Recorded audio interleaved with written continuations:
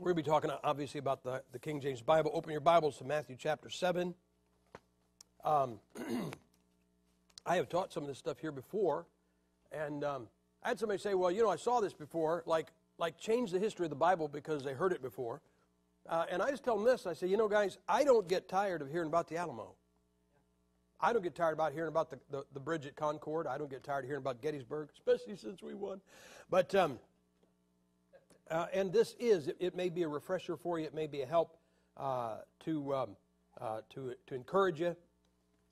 I key on this, and I will say this, and there's no arrogance, there's no pride in this statement. I tell guys all the time, you can disagree with me. That's no problem. You will not refute me. The Answer book has it was published in 1989. It is on the desks of the world's foremost anti-Bible people. Nothing in the Answer book has been refuted because everything in the Answer book comes back to the Bible. And we say so many things. You know, I tell guys, a conviction is not a line on a piece of paper with a yes and no box. And as long as you check the right box, you're okay. Do you believe in salvation by grace? Check. Do you believe in eternal security? Check. I know you believe that, but you better believe what the sentence says, all right? And the statement we make time and time again, we beat our chest about it, is that the Bible is our final authority in all matters of faith and practice. That is what you believe, correct? And one of the things I point out, you know, if you study, well, like what's going on in the Mideast now, or the Near East, whatever they call it, they're fighting by one set of rules, we're fighting by another set of rules. You cannot win. If your neighbor can throw rocks at your windows, if you don't ever start throwing rocks at his, he is never going to stop throwing rocks at yours. In Vietnam, if the North can invade the South and the South can't invade the North, tell me who's going to win. You have to play by the same rules. Either nobody invades across the border or everybody gets to. What you're seeing in Israel right now is that the Palestinians think, the Muslims think they're allowed to lob rockets at Israel. It's not fair that Israel would shoot back. But the only difference about that situation is Israel plays by the same rules as their adversary. And so if you talk to somebody that uses a new version or doesn't like the King James Bible, you can't agree on anything. They're not going to agree on Easter. They're not going to agree on the character of King James. They're not even going to agree that there's a perfect Bible, okay? And so you've got to find something. And guys, here's what you have to do. And I do this to this day. I do this. If I'm going to talk with somebody that is an adversary about the King James Bible, this is the first question you ask them. You ask them this: do you accept the Bible as your final authority in all matters of faith and practice? I have yet to have one say yes. You know what they say? Of course. You know, it's like they're insulted. You know, well, you better believe it. Oh, I believe that. Which is great, because that just sets the hook deeper. But if they say this, if you say, do you accept the Bible as your final authority in all matters of faith and practice? If they say no, then you're done. Go get a burger. Because you already proved your point. If they say yes, then you've got them. Because when somebody says this, here's what happens, you guys. You are intimidated by somebody's education. Maybe you haven't been to Bible college, and this guy has been to 4 years, 5 years, 6 years. He's got some letters behind his name. And you think, oh man, you know, how could I, you know, talk against him? How could I go head to head with him? Because he's so much more educated, not smarter, but more educated. And that may be true. But when a man says, the Bible is my final authority, you know what he just said? My education isn't. He has put you and him on level ground. Guys, you believe that book? Then you got him. And so the two verses I always point out, in Matthew chapter 7, verse 17 and 18. Even so, every good tree bringeth forth good fruit, but a corrupt tree bringeth forth evil fruit. A good tree cannot bring forth evil fruit, neither can a corrupt tree bring forth good fruit. I tell guys, when I moved to Auburn, New York, and took the church there, we had about 2 or 3 flowering crabapple trees. Have you ever seen a flowering crabapple tree in the spring? It is one of the most beautiful trees you ever saw. Beautiful pink blossoms, but you don't want to eat the fruit. Those little crab apples, I mean, you'd rather eat marbles, okay? And you are never going to get a Jonathan Delicious apple off a flowering crabapple tree. You know why? Because it is a corrupt tree. And a corrupt tree cannot bring forth good fruit. And a good tree cannot bring forth... Look, you're not going to go to a Jonathan Delicious apple tree and pick a crab apple off of it. So a good tree brings forth good fruit, and an evil tree brings forth evil fruit, and that's it. And that is a Bible truth, correct? Then here's what we got to do. I tell guys, there's only two places that Bibles come from. You know, you hear people say this. They go, well, you know, there's 200 Bibles out there, or there's 300 Bibles out there. And one of the things I point out is there are not 200 Bibles. There's not 100 Bibles. There's not 50 Bibles, not 25, not 10. There aren't 5 different Bibles out there. There's not 3 different Bibles out there. But there's not one Bible. There's only 2. You can go into a bookstore and there's 25 versions on the shelf, but they only represent one of 2 Bibles. And the only 2 places you're going to get a Bible from is you're going to get one from the Greek manuscripts from Antioch in Syria. And that's where you're... Oh, I hate when this does this.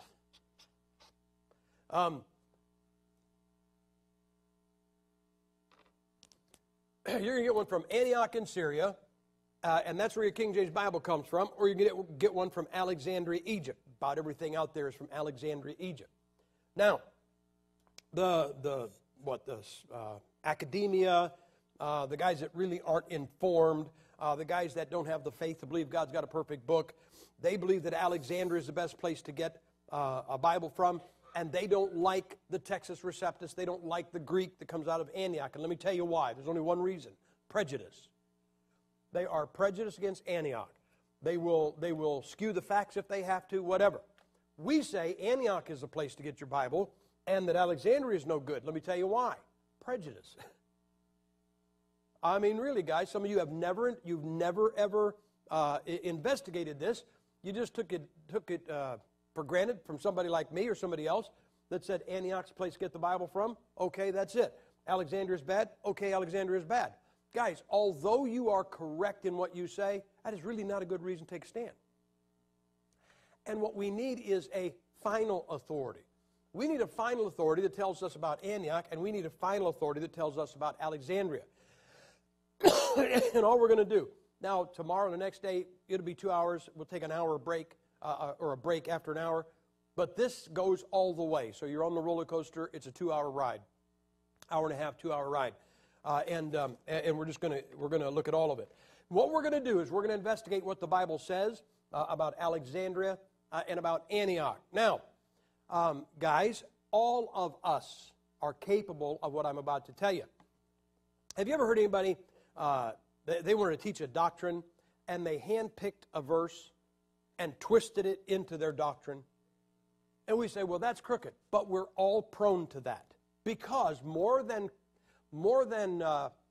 being accurate or right, we want to win an argument. We are geared. You know, if there's anything sad about our society, we have come to the point where everybody has a minor in debate. And they will make a point. They will try to make one point. I got this guy that hates my guts. And I made this statement. I said that Jesus Christ is not our Messiah. He was sent to be Israel's Messiah. You can't find any place in the Old Testament where the Messiah was promised to Gentiles. So this guy says, okay, the Messiah is Christ. So Sam Gipp denies that Jesus is Christ. And then he plays 20 seconds from this sermon that I said. And I'm thinking, you're telling me that a guy preaches for 43 years and you can listen to everything he says where he calls him Jesus Christ the Lord, Christ Jesus the Lord, and for 43 years he proclaims Jesus is Christ, and somebody can get a 20-minute blurb from a message and prove a point? But that's where we are, guys. We want to win a debate. We don't care about truth. We want to win a debate. We're looking for some way to score points. And again, that's one of those spirits that's in our country, which means you're going to have to resist that. You're going to have to step back from that. Robert Dick Wilson. Robert Dick Wilson was David O. Fuller's mentor. And Robert Dick Wilson said this. I remember reading this back about 1976, 1977, when I started going for the master's degree, which the master's thesis is The Understandable History. And again, this is going to have to paraphrase. But Robert Dick Wilson was basically a TR man. We claim him because he helps us. But here's what he said. He said, see, he believed that Antioch and the Textus Receptus was the place to go for manuscripts. But now he's going to investigate history. And he said, when you believe something and you begin to investigate it, and you guys, if you're honest, this has happened. If you've never been afraid of an investigation, you've never carried out an investigation. And he said, when you begin your investigation, you're just a little bit apprehensive that you're going to find out that the facts don't prove your point, that you're wrong. Guys, would it be awful? You guys believe in salvation by grace, and then you start reading your Bible, and you found out that everybody that got saved got baptized to get saved? Now, you're not worried about that, right? Please tell me you're not worried about that. And he said, so you go into history with a little secret apprehension. You're not going to tell anybody, but a little apprehension that I'm going to find out, oh, no. I believe 3 things out of a total of 100, and 97 of them go against me, but my 3, I've been making my point. I'm in trouble.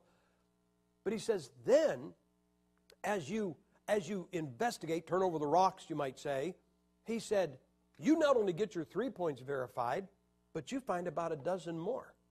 And he said, you almost get exhilarated. He said, you come out not believing what you believed, but believing it even more for more reasons. All right? Let me give you a thought, guys. Some years ago, some preachers said that it was not the blood of Jesus Christ that paid for our sins, it was his death. All right, let me ask you this. Where did the concept that it was the blood of Jesus Christ that paid for our sins come from? Well, no. Where did it come from? The Bible. So if it's really the blood of Jesus Christ, I don't say you should throw away what you believe, but you would be safe to set what you believe aside and go to the Bible. Here's what I did. I believed it was the blood, never doubted it. But I said, I believe the blood because I was taught that all my Christian life. And everybody that taught me apparently got it from the Bible. So wouldn't it be safe to set it aside? And here's what I did. Every time I saw the word blood, like this guy said, I put in death. And you know there's places where it says the blood, you can put in death. And there's places where it says blood, it can't be anything but blood. And so my Bible, then I just picked back up what I'd set aside with more documentation. All right? When I was in Pensacola Bible Institute, I believe the King James Bible. Again, I came out of the gate believing that. The church I got saved in was a King James Bible church. Mel Sabaka, that led me to Christ, was a King James Bible believer. Pete Ruckman, where I was going to Bible college, believed the King James Bible. And I said, God, Mel Sabaka, the guy that led me to Christ, believed the King James Bible, and the guy that's teaching me Bible, Pete Ruckman, believes the King James Bible. And I said this to God. Those are the 2 worst reasons on the planet to believe the King James Bible. Now, you can take those 2 names out, because if you, well, I wouldn't believe it because of Ruckman. Well, put your guy in. Put somebody else in. And I said, if I'm going to believe it for those 2 reasons, that is really poor. So I said, you know what I'm going to do? I didn't start using an NIV. I didn't start using an American Standard. But I set my King James Bible belief aside and began to study history. Guys, it's kind of like I threw them all in a ring, and the King James Bible said, he grabbed the New American Standard and said, get out of here. And he grabbed the Living Bible and says, get out of here. And pretty soon, the only one standing in the ring was the King James Bible. So the Bible is our final authority in all matters of faith and practice. So we're going to study what our final authority says about Alexandria and about Antioch. And at that point, it doesn't matter what anybody thinks. It doesn't matter if you don't like what it says, okay? I want you to go with me, if you will, back to Genesis chapter 12. And as you go back to Genesis chapter 12, I told you one of the things that we are all prone to do is to take a verse and twist it to say what we want it to say. I say this tongue-in-cheek. I say this jokingly. I'll probably get ridiculed because I'm teaching it like a doctrine. But I tell people that the greatest verse in the Bible is John chapter 11, verse 35, Jesus wept. You say, why? Because you can teach anything from it. You know why Jesus wept? He wept because you people weren't tithing enough. And then you preach on tithing. He wept because someone was being critical of last week's message. And then you preach on that. Jesus wept because you're not bringing visitors to church. I love the verse because you can just, and that's why I tell people, I said the greatest verse is Jesus wept. I hate to say this. You have no idea how many times a preacher says, man, I got a great message. If I could just find a verse. Jesus wept. Okay? That is the verse. And so there is you call it a law, call it a rule, whatever you want, but it was not initiated by Bible believers, King James people. There is a standard teaching. Now, guys, I say this. You're allowed to question your standard teaching. You know, people ask me, what about this? And I have one of three answers. Here's what they taught me in Bible college, and they were right. Here's what they taught me in Bible college, and they were wrong. Here's what they taught me in Bible college, and I haven't studied it out myself. So I'll tell you what they taught me. And it is, I think you should be willing to look at what you believe critically and be willing to say that they're wrong. There's guys come out of Bible college believing Jesus was a Baptist, starting Baptist churches all over the Mideast. Okay, guys, you can believe that all you want as long as you don't go anywhere near the Bible. So if you believe that, then you should be willing that the Bible change you. There's guys come out of Bible college thinking that once you're saved, you ought to be baptized by immersion. Okay, you ought to be able to set that aside, go to the Bible, and come back believing that after you're saved, you should get baptized by immersion, because that's what's in the book. People ask me something about a church constitution, and I'll say, well, here's what I was taught, or some situation. I'll say, well, here's what I was taught, but I have never faced that myself.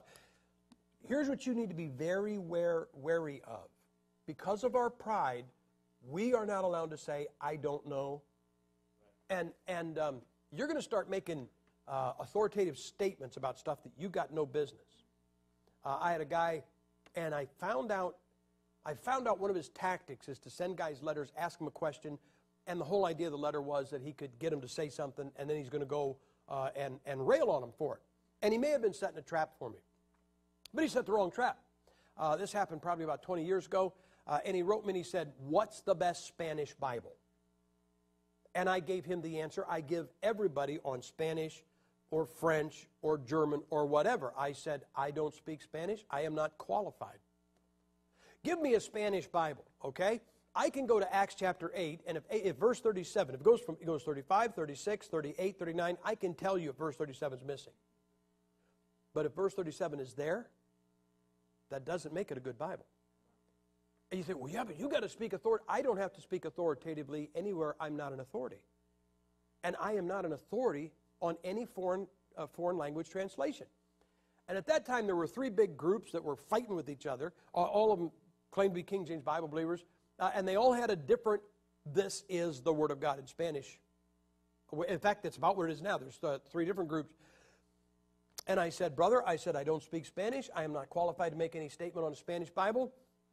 And I got the contact information for all three of these groups. I said, contact this guy, contact this guy, contact this guy. Listen to what their arguments are about each other, about their version, whatever they're promoting. And I said, make your own call. And he never railed on me because I think he was trying to set me up. So there is a teaching. It's not one that we made up. And it's called the law of first mention.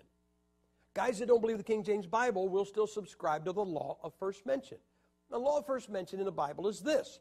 The first time something is mentioned pretty much sets the stage for how the Bible looks at it. Okay?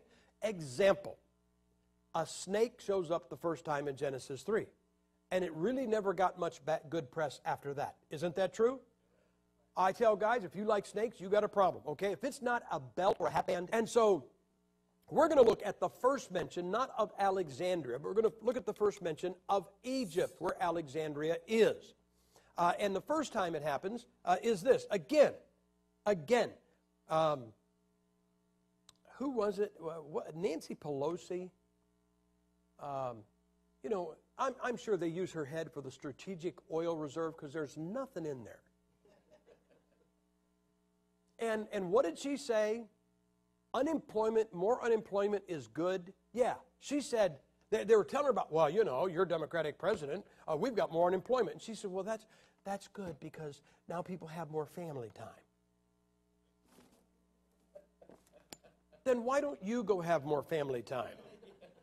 All right? And what I'm saying is, see, there's always a spin. There is always a way to twist the facts and make it look good. Just listen to any Democrat. And so here's what I tell people. Look at Genesis chapter 12. In Genesis chapter 12, there is a famine in the land, and Abraham goes to Egypt. Look what it says in verse 10. And there was a famine in the land, and Abram went down into Egypt to sojourn there, for the famine was grievous in the land. And it came to pass, when he came near to enter into Egypt, that he said unto Sarai his wife, Behold now, I know that thou art a fair woman to look upon. Therefore, when it shall come to pass, therefore it shall come to pass, when the Egyptians shall see thee, that they shall say, This is his wife, and they will kill me, but they will save thee alive. Now, I don't know how your marriage is, okay? Being a man, I see this as a negative reference. There's probably a bunch of women right now looking at their husband going, could we go to Egypt for vacation? But here's what I tell guys. Just do this. You want to take your wife on a vacation. You go to a travel agent, and you say, hey, I want to take my wife to vacation, get away for a while. Tell me a good place. Guy says, Egypt.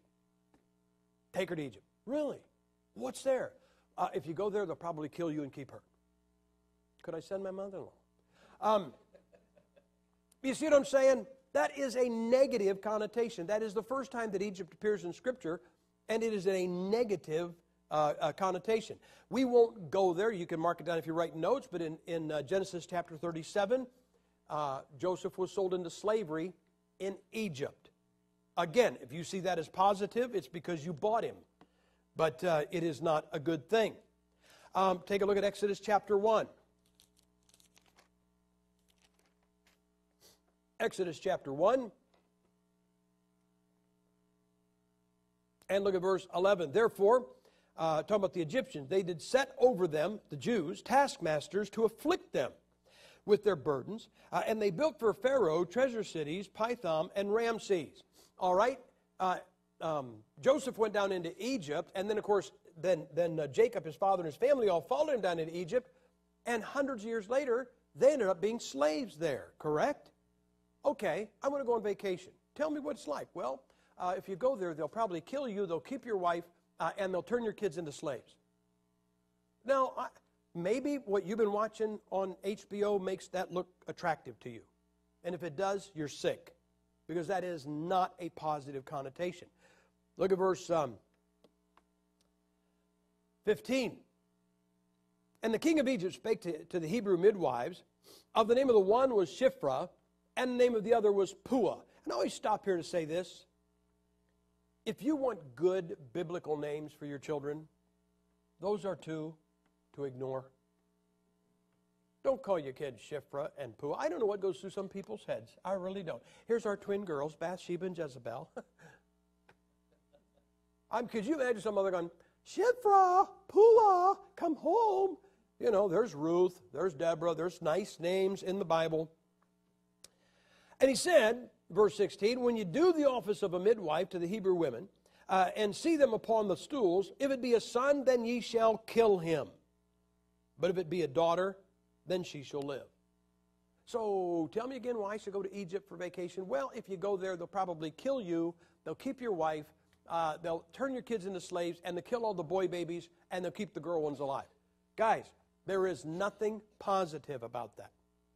Now remember, I told you this earlier, and you have to suspect yourself. We're willing to suspect somebody else. Isn't that true? Whenever some politician does something and says something, we go, what is he really after? But don't think for a second that all the hypocrites are in Congress. It's in us.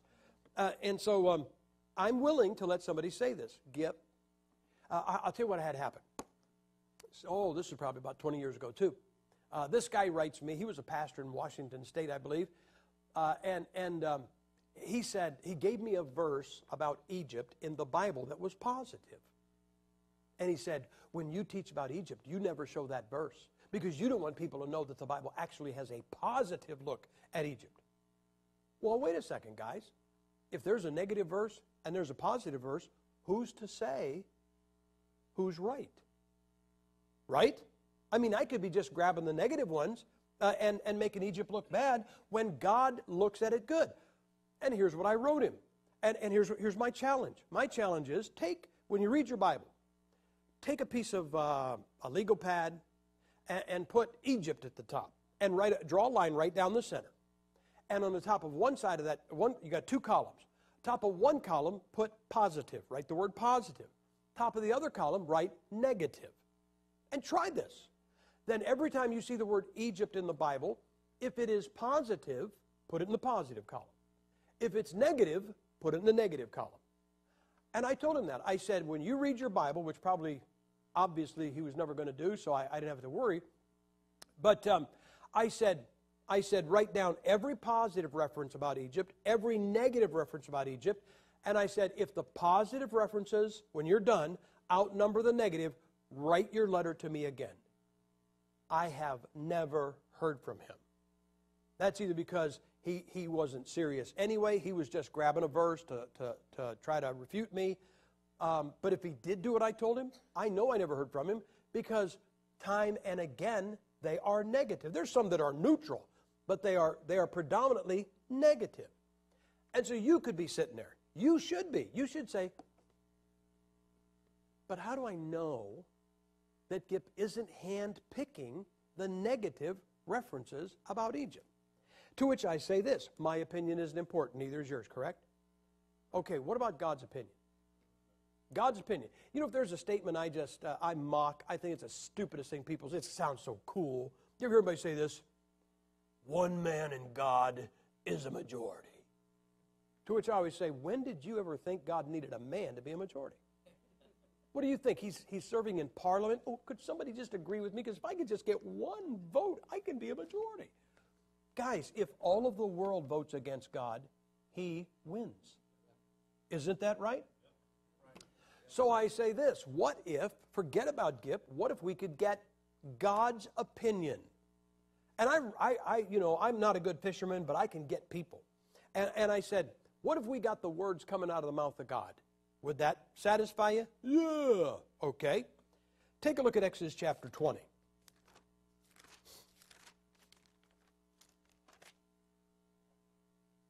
Exodus chapter 20.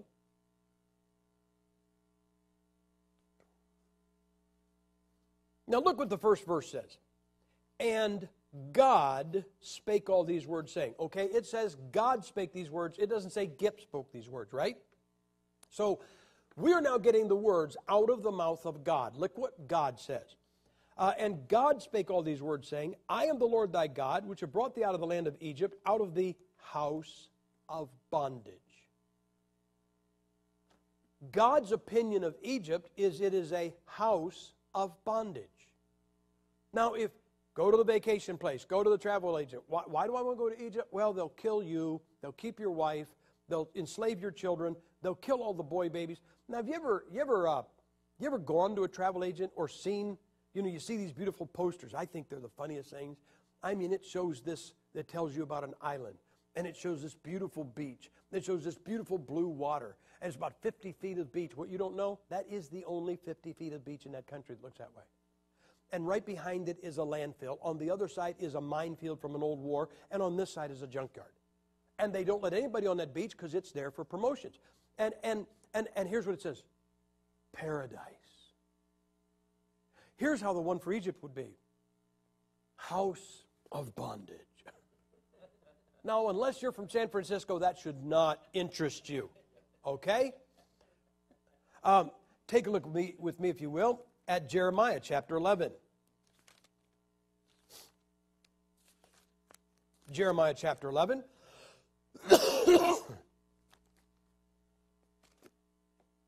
Look what it says in verse 1. The word that came to Jeremiah from the Lord saying. Okay, who's doing the talking? God. All right, what does he say? Verse 4. Which I commanded your fathers in the day that I brought them forth from the land of Egypt from the iron furnace. Can you see the picture? Let's go to the iron furnace. Let's go to the house of bondage where they'll kill me, keep my wife, enslave my kids, and kill all the boy babies and keep the girls alive. Guys, I am telling you, the Bible's view of Egypt is always negative. Now, let me ask you a question. I don't know if I'm going to get away with this or not because We have become so gun-shy or so pious. Who was the wisest man that is spoken of in the Bible? Solomon. Okay. I used to ask that, and then there's always, you ever meet somebody that just wants to show you that they're closer to God than you are? And I was in this church, and I said, who was the wisest man that ever lived? And the whole church went, Solomon. And that is the answer. And this guy waited until the whole church said that. Then he went, Jesus. You know, I just want to show you, you picked a sinner. I picked Jesus. Okay, guys? Okay, so do I have to frame it? The wisest man born a sinner. Then I ask this question. Okay, you guys, Solomon's the wisest man that ever lived. Let me ask you this question. Is there anybody here, and I mean this, that you would say, I am his equal? I am wiser than Solomon. Anybody here wiser than Solomon? Anybody, I'm at least on par with him? Okay, I asked that question next. I said, is there anybody here wiser than Solomon? And of course, the whole church went, no. And this guy waited until they were done. He went, I am, because I trusted Jesus. And we sent him to Jesus right after the service. So the wisest man that ever lived was Solomon, correct? Now, I want you to pack that away. Set that aside. Keep that in mind, because we're going to visit it again. In fact, if I should forget, I want you to draw me back. But look at Deuteronomy chapter 17.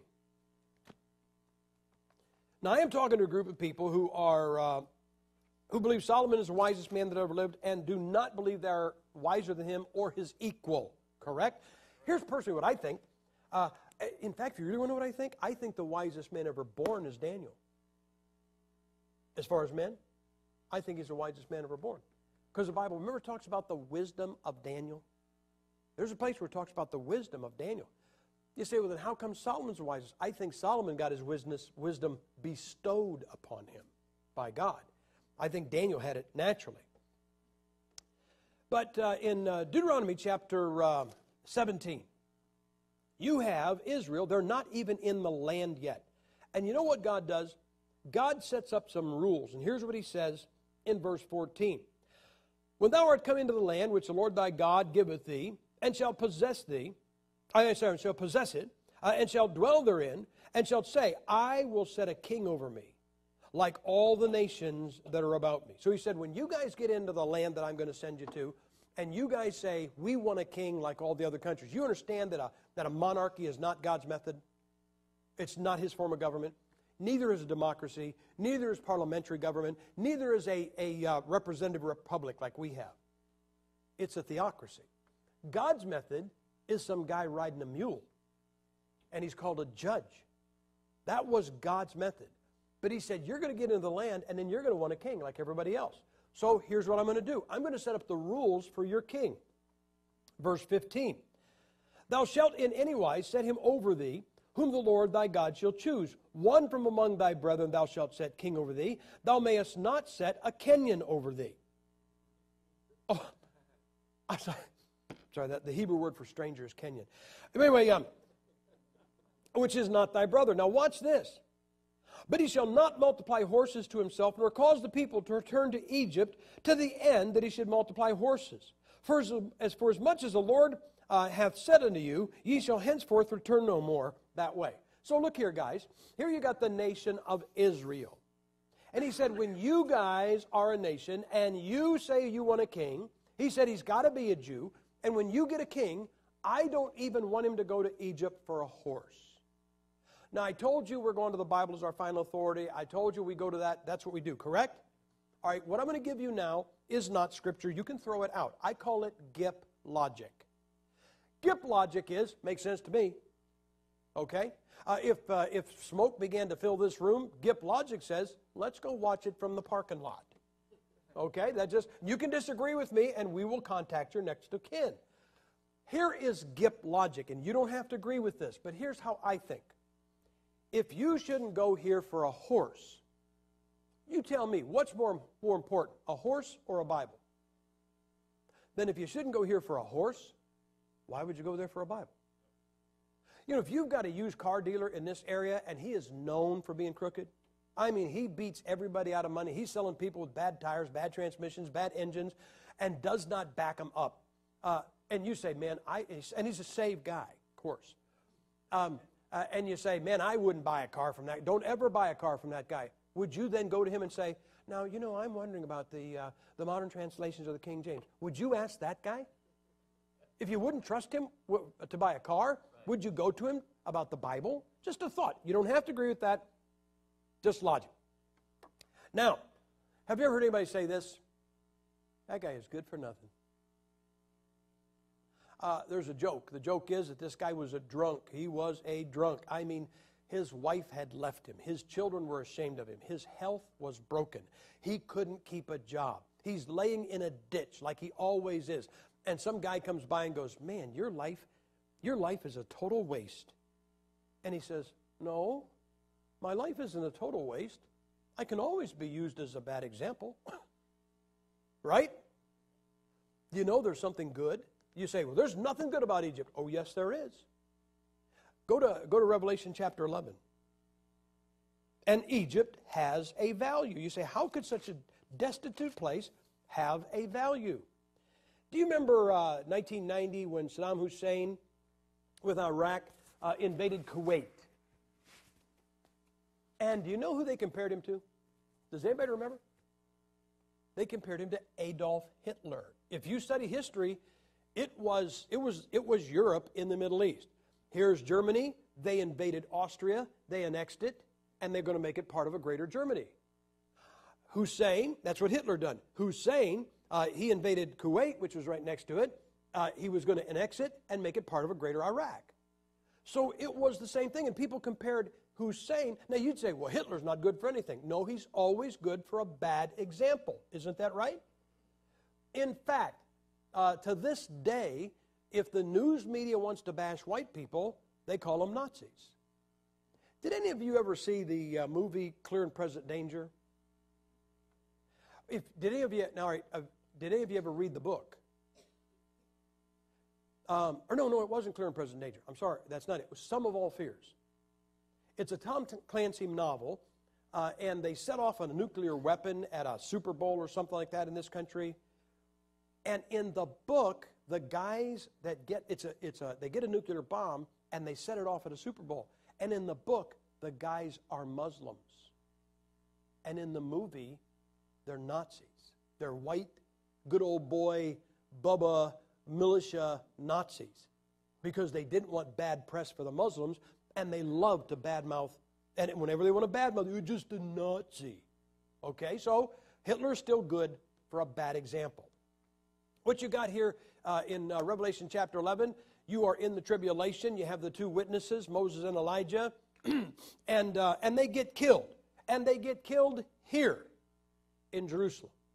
God wants to say something bad about Jerusalem. Look at verse 8, Revelation chapter 11 and verse 8.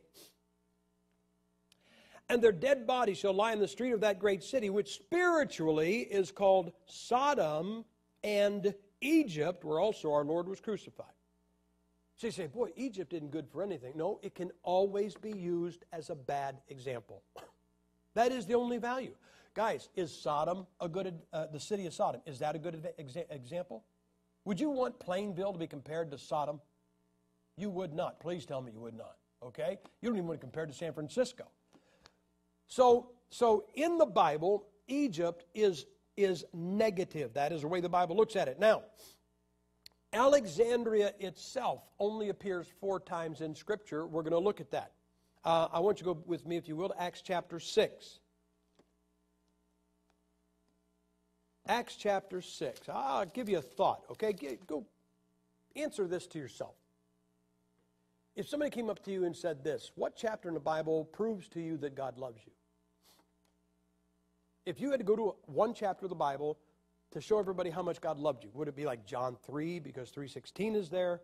Would it be Matthew, or would it be Romans 5 because it says verse 8 and 9, but God committed His love toward us, and while we were yet sinners, Christ died for us? Would it be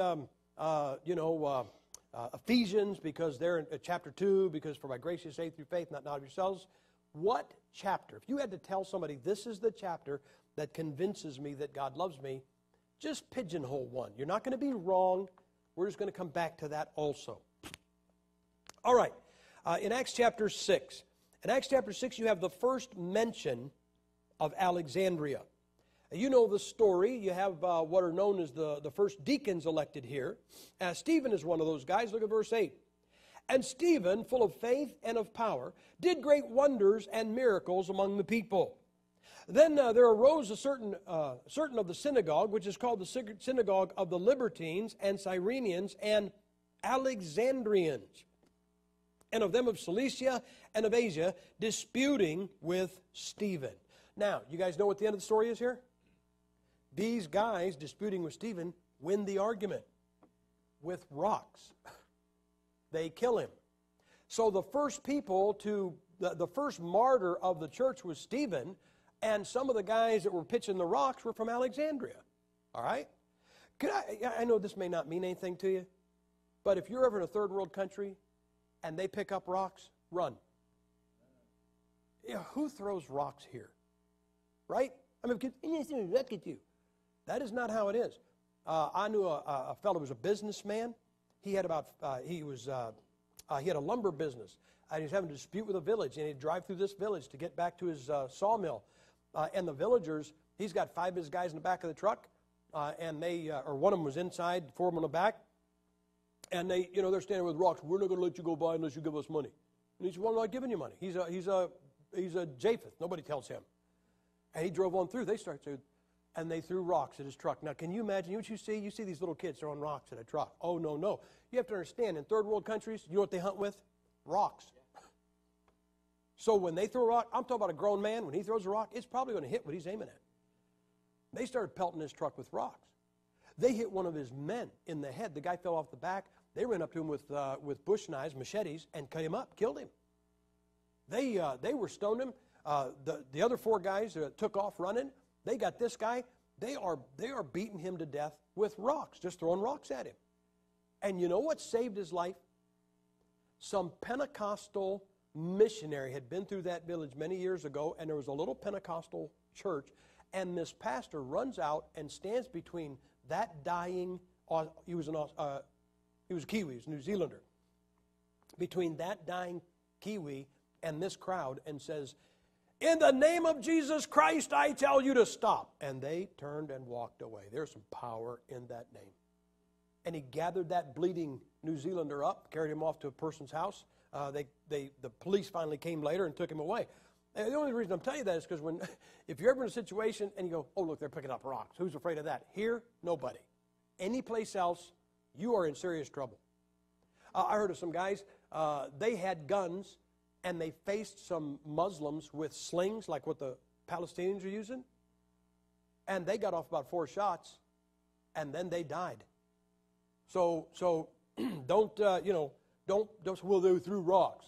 In other countries, that's a big deal. So Alexandria is a source of some of the murders of the first martyr of the church. Depending on your opinion of the church, that's good or bad. Since I'm in it, I see it as bad. The second time that Alexandria is mentioned, look at chapter 18. Acts chapter 18. In Acts chapter 18, look what it says, verse 24. And a certain Jew named Apollos, born at Alexandria, and an eloquent man and mighty in the Scriptures, came to Ephesus. Now, before I go any farther, let me explain something. Apollos, the man we just were introduced to, is not saved. Well, sure, it says he's mighty in the Scripture. Hold it. Being mighty in the Scripture makes you saved? I'm not going to ask you to raise your hand on this, but did you ever have a Jehovah's Witness knock on your door and tied you in knots because he knew more about his Bible than you did, although he knew it wrong? Or a Mormon because he knew more about his Bible than you did? Church of God, I'm not talking about First Church of God down on the corner. I'm talking about the body of Jesus Christ. Which is why, keep this in mind. This is another bad thing. You got some folks, either they're from Jewish ancestry or they're from Gentiles who've been hit in the head too many times. And they're trying to get back into Judaism. You get these Jewish ministries we're about Masonic Jews, and they're all dancing around a loaf of bread going, hi, yeah, yeah, yeah, yeah, yeah, yeah, yeah, hi, yeah, and they're all doing this Jewish stuff and keeping the Passover. Why would you do what the Apostle Paul, under inspiration of the Holy Spirit, said, knock it off. You're not a Jew anymore. So this man is introduced as a Jew. If he's a Jew, he is not part of the church of God. But another reason is because look what he's teaching for the gospel. Verse 25, this man was instructed in the way of the Lord, and being fervent in the Spirit, he spake and taught diligently the things of the Lord, knowing only the baptism of John. Years and years and years ago, I can still see it. I'm a little kid. We're riding with the family through the country, and I see a bunch of people in a creek in white sheets. And I realize now that was a bunch of believers and somebody's getting baptized. That's what they were doing. They were baptizing. That was back in the 50s, okay? If you saw John the Baptist baptizing and you saw your pastor baptizing, would it not look the same? Now, I don't know if John dunked them backwards like we do, or put them 3 times forward, or put them straight down. But whatever, John put them underwater, correct?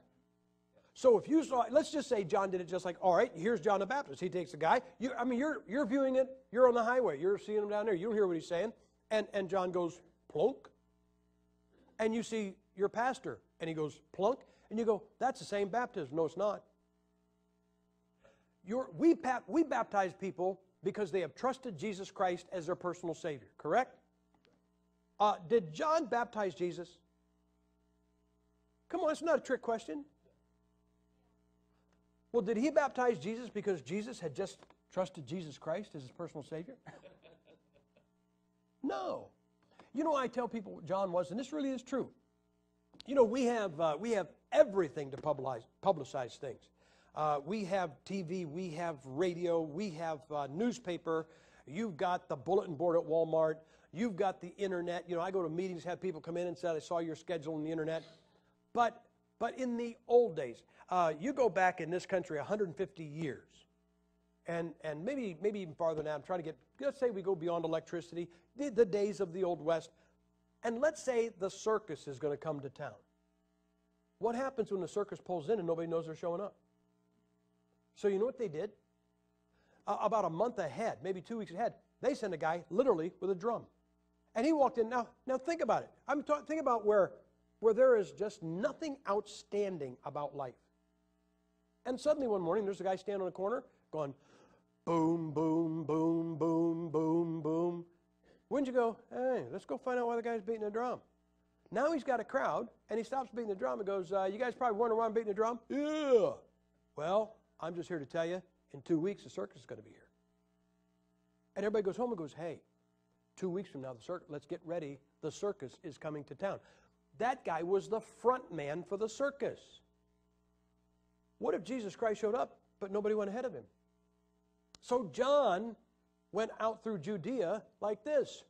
Boom, boom, boom, boom, boom, boom. And for 6 months, he beat a drum. You know what he said? He's coming, he's coming, he's coming. What are you beating this drum about? Listen, he was so successful that when they came, they didn't ask him, where's the Messiah? What'd they say? Are you him? Are you him? No, guys, I'm not him. I'm just a voice of one crying in the wilderness. Behold, the Lamb of God that taketh away the sin of the world. In John chapter 1, verse 31 said, I am come baptizing with water to manifest Christ to Israel. Let me ask you this. If somebody was not saved, and we took them up in that baptistry and baptized them for the repentance of sins, to manifest Christ to Israel, would they go to heaven? No, they would not, because that water's not magic. Isn't that true? So, guys, the second time Alexandria appears, it is associated with bad Bible doctrine. Now, this is one of the most precious things, and I don't use that word often, but when I think of precious, here's the verse. This is this of the King James Bible. It's not just of truth, but the way the King James Bible is worded is so tremendous. Look at verse 26. And he began to speak boldly in the synagogue, whom when Aquila and Priscilla had heard, they took him unto them, and expounded unto him the way of God more perfectly. Man, I love that phrase. Maybe it's because I'm an author. I just love that. And they expounded unto him the way of God more perfectly. You say, what does that mean? They led him to Christ. They said, hey, man, you're a great preacher. You are really eloquent. You've got some Bible knowledge. Yeah, well, thank you very much. There's only one problem. What? You're going to hell and you got the wrong message. What? Yeah, let's explain. He goes, well, man, I got to get saved. And you say, oh, Gipp, how do you know that? Because watch what happens afterwards. And when he was disposed to pass into Achaia, the brethren wrote, exhorting the disciples to receive him. Question, is based on logic. This is based on logic. Logic does not overrule Scripture. But if, all right, let me ask you this. If a man was going around preaching the baptism of John the Baptist, would your pastor write a letter of recommendation for him? Would Brother Brandon do it? I wouldn't. Ed wouldn't. You wouldn't recommend somebody who's out teaching bad doctrine, and they know he's been teaching bad doctrine. But they're recommending him. Why? Look what it says. Exhorting the brethren to receive him, who, when he was come, helped them much, which had believed through grace. That's not the message he was preaching. For he mightily convinced the Jews. He was introduced as a Jew. Now he is convincing the Jews. And what is he convincing them? That they should get baptized according to the baptism of John? And that publicly, showing by the Scriptures that Jesus was Christ. His whole message changed. You say, why? It always helps a preacher's ministry when he gets saved. Okay? There's an evangelist out there, I think he's about 1,000 years old. I heard him preach in 1971 by the name of Carl Woodbury. He's got a tract out. It's called Lost Preacher Saved. He was a Southern Baptist preacher. And he came down to Pensacola and preached a revival and talked about how he preached for like 15 years as but eventually he ends up in Rome. And he was there a couple of years, and then they cut off his head. Word is that after they cut off his head, he didn't preach much. You can laugh there. Let me ask you something. If you were thinking about committing some sin that would put you out, you think the devil might send the taxi?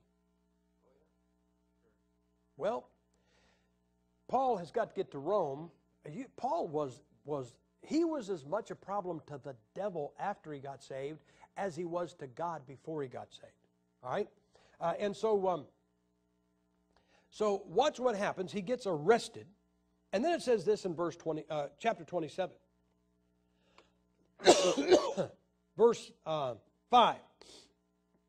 And when we had sailed over the sea of Cilicia and Pamphylia, we came to Myra, a city of Lycia. And there the centurion found a ship of Alexandria sailing into Italy, and he put us therein. So the Apostle Paul is put on a ship to go to Rome, and it's from Alexandria. Now, I don't mind if you say this, Gipp, that's a stretch. I mean, you're going to condemn Alexandria because Paul is put on a ship from Alexandria to go to Rome? No, I am not. What happens to that ship? Yeah, it's shipwrecked. Guys, these are not trick questions, okay? That ship is shipwrecked. He spends 3.5 months on the island of Malta. It's called Melita in the Bible. But take a look at chapter 28. And after 3.5 months, or 3 months, it says this in verse 11. And after 3 months, we departed in a ship of Alexandria. Now, I'm saying it's bad because both ships are from Alexandria. Guys, there were a lot of maritime countries around here that those ships, don't you think one of them could have not been from Alexandria? So the first time Alexandria is mentioned in Scripture, it is mentioned with the people that killed the first martyr of the church. The second time, it is bad Bible doctrine. And the third and fourth time, the ships that took Paul to Rome and his death were from Alexandria. Now, let me tell you what else there was in Alexandria. There was a school, call it a Bible Institute, Bible College, whatever you want to call it. There was a school, and it was run by a guy by the name of Philo. Philo, I say it this way, Philo was a semi-converted philosopher. You say, what do you mean semi-converted? That means he went to hell. That's what it means. He never gave up Jewish practices.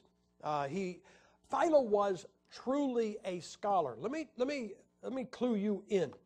I write. And in this area, in this vein, when you write a book, there are two audiences that you can address.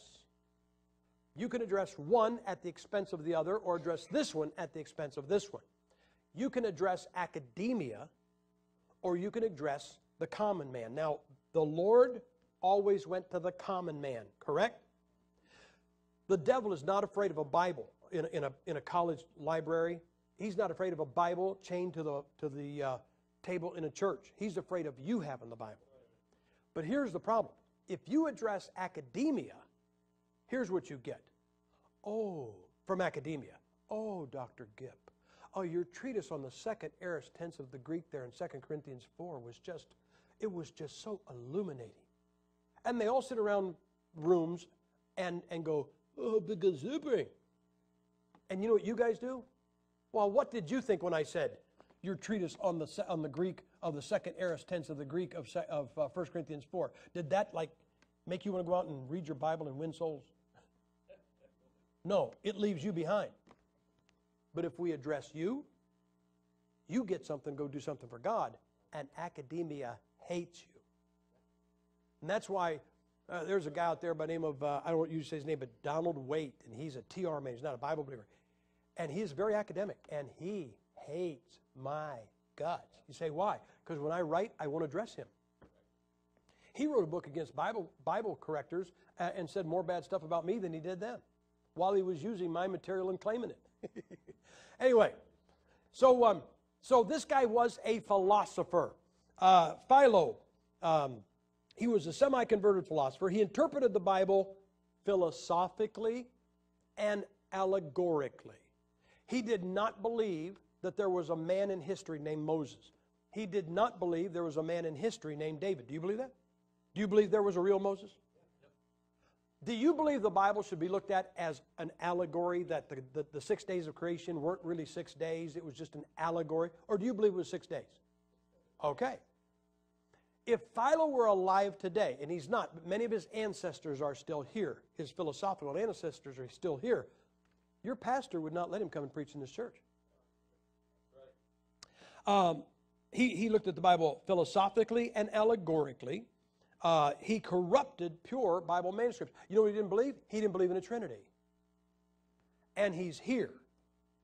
So what do you think a guy who doesn't believe the Bible is infallible and doesn't believe in a Trinity, and he gets a Bible manuscript from up here, and it says, there are three that bear record in heaven, the Father, the Word, and the Holy Ghost. You know what he does? He writes him his own Bible manuscript, and he deletes that verse. Now, we've been talking about getting Bible manuscripts, corrupt Bible manuscripts, from Alexandria. But it is only one of two things we get from Alexandria. The first thing you get is an Alexandrian mentality. Now, I am a believer in this. I am a believer that truth is simple. I had a student many years ago, back in the 70s, and he went on to be in a church, and I'm preaching for him back in '87, and he knows I write and stuff, and so he wants to be a writer, and he said, I wrote something on prayer. We're having dinner. I wrote something on prayer. Would you read it and tell me what you think of it? And that last sentence is always the danger. And I said, yes, I will. So I took it back, and here's how he equated prayer. He looked at prayer, a view I'd never seen before. He looked at prayer like exercise, okay? Now, if you're not exercising, you're not going to start by running 10 miles. If you can run 10 miles, you're not going to get up in the morning and run 10 miles. What do? You stretch, right? And you warm up, correct? And he said people make an error in just jumping into prayer. And he said, you got to do this and this and this and this to warm up for prayer. So we had breakfast. And he said, what'd you think? And I said, well, till I read this, I thought I knew how to pray. And then I asked him this question. Let me ask you this question. I said, what's easier than talking to your father? Hey, Pop, right? Now, I don't say we should address God that way. But where you might be afraid to address a stranger or somebody in authority, your dad shouldn't be like that. Isn't that true? I said, there's nothing in the Christian life. There is nothing easier than talking to our Father. And I said, you took the very simplest thing in Christianity and made it difficult. I said, he is no friend who takes the simple and makes it difficult. That's what we have government for. I said, if you want to be a friend of people, take the difficult and make it simple. I am dedicated to that, guys. That's why, no matter how big it is, the understandable history of the Bible is an understandable history of the Bible. Man, I read stuff, guys. I read stuff that thick. I read stuff that's a century old and 2 volumes, and it is like running through waist-deep mud. And I have to look at that. Then I try to put, if I do get something, I put it out where you don't have to run through waist-deep mud to get it. And so here is the Bible mentality, or the Alexandrian mentality. I'll put it very simply, and this is what it is. The Bible is not perfect and can be improved on. Okay? So I got room for this. Here's what the Alexandrians say. The Bible is not perfect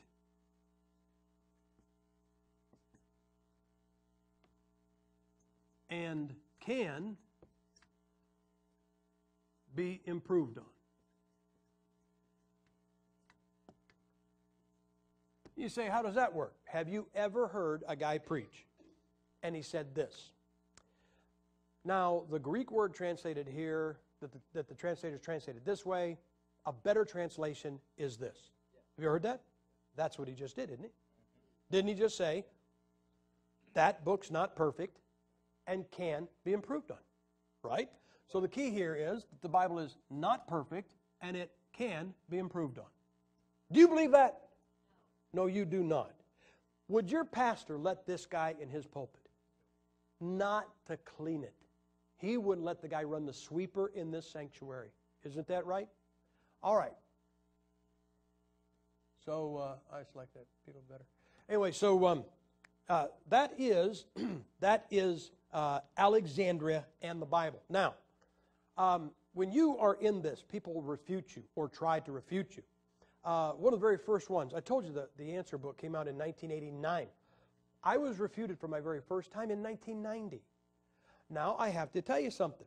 Academia will not address me. And here's why. They get thumped, and then I'm going to tell you about it. I'm going to say, hey, the big shot, he wrote to me, and I gave him this answer, and he never wrote back. So what they always do is they always have a marionette. And the student, the zealot, writes to me. And in 1990, I got a letter from a young guy because this professor in Finland refuted what I had said in the answer book about this right here. And here is what he said. He said, you notice Dr. Gipp talked about what was wrong with Egypt. Well, I did I not? And he said, and then he talked about Alexandria, and then he talks about Antioch. But he never talked about Syria. Remember the first mention of Egypt was negative, and the first mention of Alexandria was negative, correct? But he said Dr. Gipp never gave the first mention of Syria because the first mention of Syria is also negative, and he wanted to hide that. Now, guys, if I've done that, am I honest? No, I am not. And here's the danger. Listen, guys, never go out on thin ice. Never say, the less you know, the more you are prone to make these grandiose statements. Joe Karen texted me some time ago, and I get this question a lot about the words of the Lord are pure words, as silver tried in the furnace of earth, purified 7 times. Thou shalt keep them, O Lord, thou shalt preserve them from this generation forever. And everybody likes to speculate on what those 7 times are. You know why? Because they don't know what it is. And why, it's better to make something, shoot some fireworks off from Psalm 12:6 than to study. And here's what I've heard. I never speculate. You say, what are those 7 times? I don't know. I do not know. I do not categorically say, here's the 7 times. Here's what I've heard. I've heard the Bible was translated into 6 different languages before the King James, and the English was the 7th language. Boy, that's really good, isn't it? You say, then why won't you say that? Because sure as I preach that, right after church, some guy will say, oh, look here, here's another language you didn't mention. That would make English 8th. I have heard this. the King James Bible was translated in 1611. You know that there are not revisions of the King James, but there were different editions of the King James. That is a major difference. And that the one we use now, the 1769, is the 7th edition. You say, well, why don't you say that? Because sure as I say that, some guy's going to come in and say, these two are the same one, there's only 6, or here's another one, and now there's 8. Or they say, there were 6 translations into English, and the King James is the 7th. I don't proofread for anybody. I have my proofreading done by 3 different individuals and still get typos. But I don't have time. I get people, they send me manuscripts. I said, don't send me a manuscript. The guy sent me a 400-page manuscript. I looked behind my chair one day in the motorhome. It had been there for 5 years. You say, don't you feel bad about that? No, I told him not to send it. I can't. But there was a fellow from out of the country, and he wrote a book, and he asked me, I preached for him, and he said, would you proof this? I said, yeah. And he subscribes to the theory that there were 6 English translations prior to the King James, and that the King James is the 7th. Doesn't that look really impressive? And in this list of 6 pre-King James Bibles, and then the 7th one was King James, he had Gutenberg 1456. Now you're sitting there, you don't understand. Gutenberg, his Bible, was Latin. It wasn't in English. It doesn't belong in the list. So now what's wrong? Now he's only got 6, right? So I said, I wrote to him when I proofed it. I comment in red because I want it to be horrible. And so I scratched out Gutenberg. I said, brother, Gutenberg was Latin. You can't put that in a list of English Bibles. But I said, now you only have 6. So I said, add this one or this one, and then you'll have 7. Because there were 2 other English ones that he didn't have in there. And so I said, if you want 7, put this one in or this one. Now what I'm hoping is you go, oh, okay, if I put both of those 8. But that's where it is, guys. And so here's what this guy did. He gave this reference that I had hid. First off, I didn't hide this. I will tell you the real truth. I wasn't aware. The reason I said that, though, here's the reason I said that. If you make a stretch, if you stretch on accuracy or you shoot for the, in lieu of real study, pyrotechnics impresses people. But when you do that, and then somebody shows it was just a flash, it taints all of your data. I know a King James advocate, apologist, fellow, friend, and one particular quote that wasn't even about the King James Bible they made. And they plucked a quote and applied it to their book. And when that was exposed, here's the problem. Now you say, well, if they're intellectually dishonest here, then how do you know they're honest in every other area? So don't say something that you just, well, this will show him, this will bully him, this will shut him up. Not if it's not accurate. And so if I hid, and I did not hide, I'll be honest, I was not aware of the verse that this guy showed. But if I did, if I was aware and hid it, not only am I dishonest, but now you have to say, well, look, we found out Gipp did hide one. How do we know he's not hiding something else? And it taints all of your data. All right? And this is the verse that the guy gave. Go to Judges chapter 10. Now, I like to be refuted because it spurs me on. Every now and then, you get a bunch of stuff, and I'll say, God, have me be refuted on something so that I can double check. I don't always want to stay stagnant. I don't always want to stay with the same pool of facts. I want to add to them. Right. And so usually being refuted, spurs me to something. And this is what this guy gave. Judges chapter 10. And he said this in verse 6. And the children of Israel did evil again in the sight of the Lord, and served Balaam and Ashtaroth, and the gods of Syria, and the gods of Zidon, and the gods of Moab, and the gods of the children of Ammon, and the gods of the Philistines, and forsook the Lord and served him not. Now, I got news for you. If that was said about the Democrats, even the news media would have a hard time putting a positive spin on it, right? Is that, all right, is Syria mentioned there? Is it negative or positive? It's horribly negative, right? You can't even pretend that is positive. You can't put a positive spin. It is so absolutely negative that you're stuck. But let me warn you. Here's another thing you need to be careful of. I say this. The electronic age has hurt our churches in two different ways. It's hurt our women in one way. It's hurt our men in another. Soundtracks and inexpensive sound systems have made a bunch of women who cannot sing think they can. These women get up and they got this orchestra behind them, and then they get up and they sound like somebody just parked their car on the tail of a cat. But they hear the artist, and you're crying because it's horrible. And they go, look, they're crying. Not why you think. Here's where it's hurt our men. Men, computers and Bible programs have made a bunch of lazy men think they're Bible scholars. Because you can punch a word into your computer, tell it to search a Bible program, and then go mow your grass. Right. And when you come back, you got 45 pages that your printer threw up on your desk. I had a guy come up. He was going to impress me. He brought a stack of papers. It was a half an inch thick. And he hands it me. Remember I told you only a man can do something stupid and finish it with, huh? And this guy handed, he goes, here you are, brother. I said, what is this? That is the word forever, every time it appears in the Bible. I'd just been wringing my hands about how many times the word forever appeared in the Bible. The only good thing about this was I thought about how many trees they had to cut down to make the paper. That was the only positive thing here. I pitched it. This guy thinks he's a Bible scholar. He's not a Bible scholar. He's lazy. And I can pick that up. And here's your danger, guys. If you're going to punch a word in, you know what you're going to do? You're going to get every verse with that word and miss every verse about that subject that doesn't have that word in it. And when I read that in Judges, I said, somebody just looked at a Franklin. You know Franklin, before they had computers and everything, the Franklin little electronic concordance. Hey, they're great.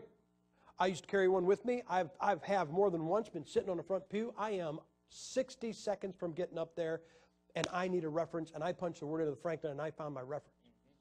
But I don't do my Bible study. I have a Bible program on my computer. You know what I use it for? If I write a book and I need I cut and paste from my Bible into my book. Why rewrite the Bible? But I don't do my Bible study with it. Right. And I thought, I don't think this is right. Something here is not right. I think this guy punched, here's what he did, and he did. This guy in Finland punched Syria into a Franklin, and that's the verse he came up with, because that's the first time the word Syria appears in the Bible. Now you still think I'm refuted. All right, I got a deep biblical question. This is not a trap, okay? In your Bible, which comes first? The book of Judges or the book of Genesis? It's a tough one. Come on, Genesis. Okay. I want you to go back to Genesis chapter 24. So we are now way before Judges, are we not? And I'm going to show you something here, and then I'm going to show you something that is alluded to that is just out of this world. Here is Abraham, and he wants a bride for his son, Isaac. Now, there are some things. Again, this is not a King James Bible believer rule. This is not a Sam Gipp rule. You guys know about typology. Is Abraham, especially in this passage? Here's what you have. You have Abraham, who wants a bride for his son, and he sends his servant. And it is typology. It is the Trinity. It is Abraham, the father, who sends Eliezer, the servant, the Holy Spirit, to go get a Gentile bride for his son, Jesus, Isaac. Okay? It is a beautiful typology. And look what he says. In verse 4, he gives Eliezer this instruction. But thou shalt go unto my country. What country is that? You don't know. It's not stated there. And to my kindred, and take a wife unto my son Isaac. Now, let me tell you what's wrong with the Franklin. What's wrong with the Franklin? Oh, it's not really wrong. It's what this guy did. He punched in Syria. And he came up with the verse in Judges. But if he had done this, if he'd have spelled out Syria and then put an asterisk, here's what the Franklin would have done. It would have taken him to every verse with Syria, Syrian, and Syrians. In other words, he would have seen everything that had any kind of a reference to Syria. And he might have ended up a little bit ahead. Maybe even did.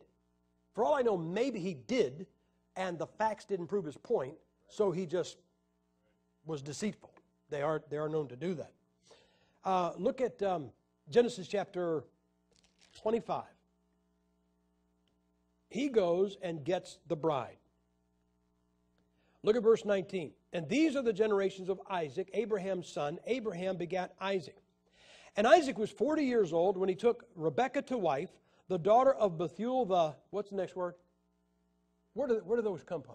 Where do Americans come from? Where do Chinese come from? So where do you reckon Syrians come from? And if he went back to his country, and the guy got the bride from was a Syrian, what country do you reckon they're in?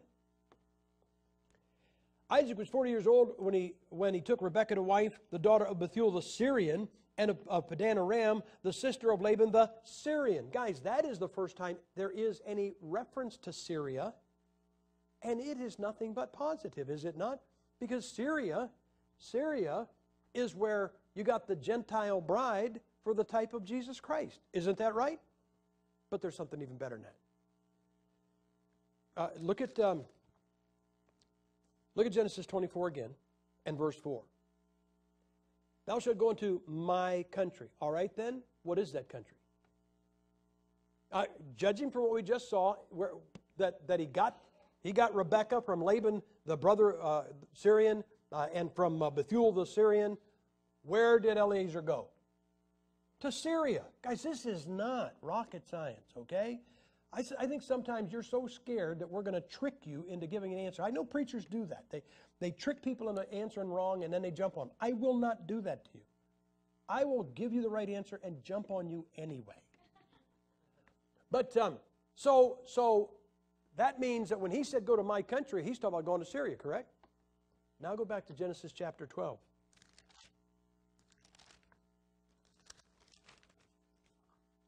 And do you remember what appeared the first time in Genesis chapter 12, verses 10, 11, and 12?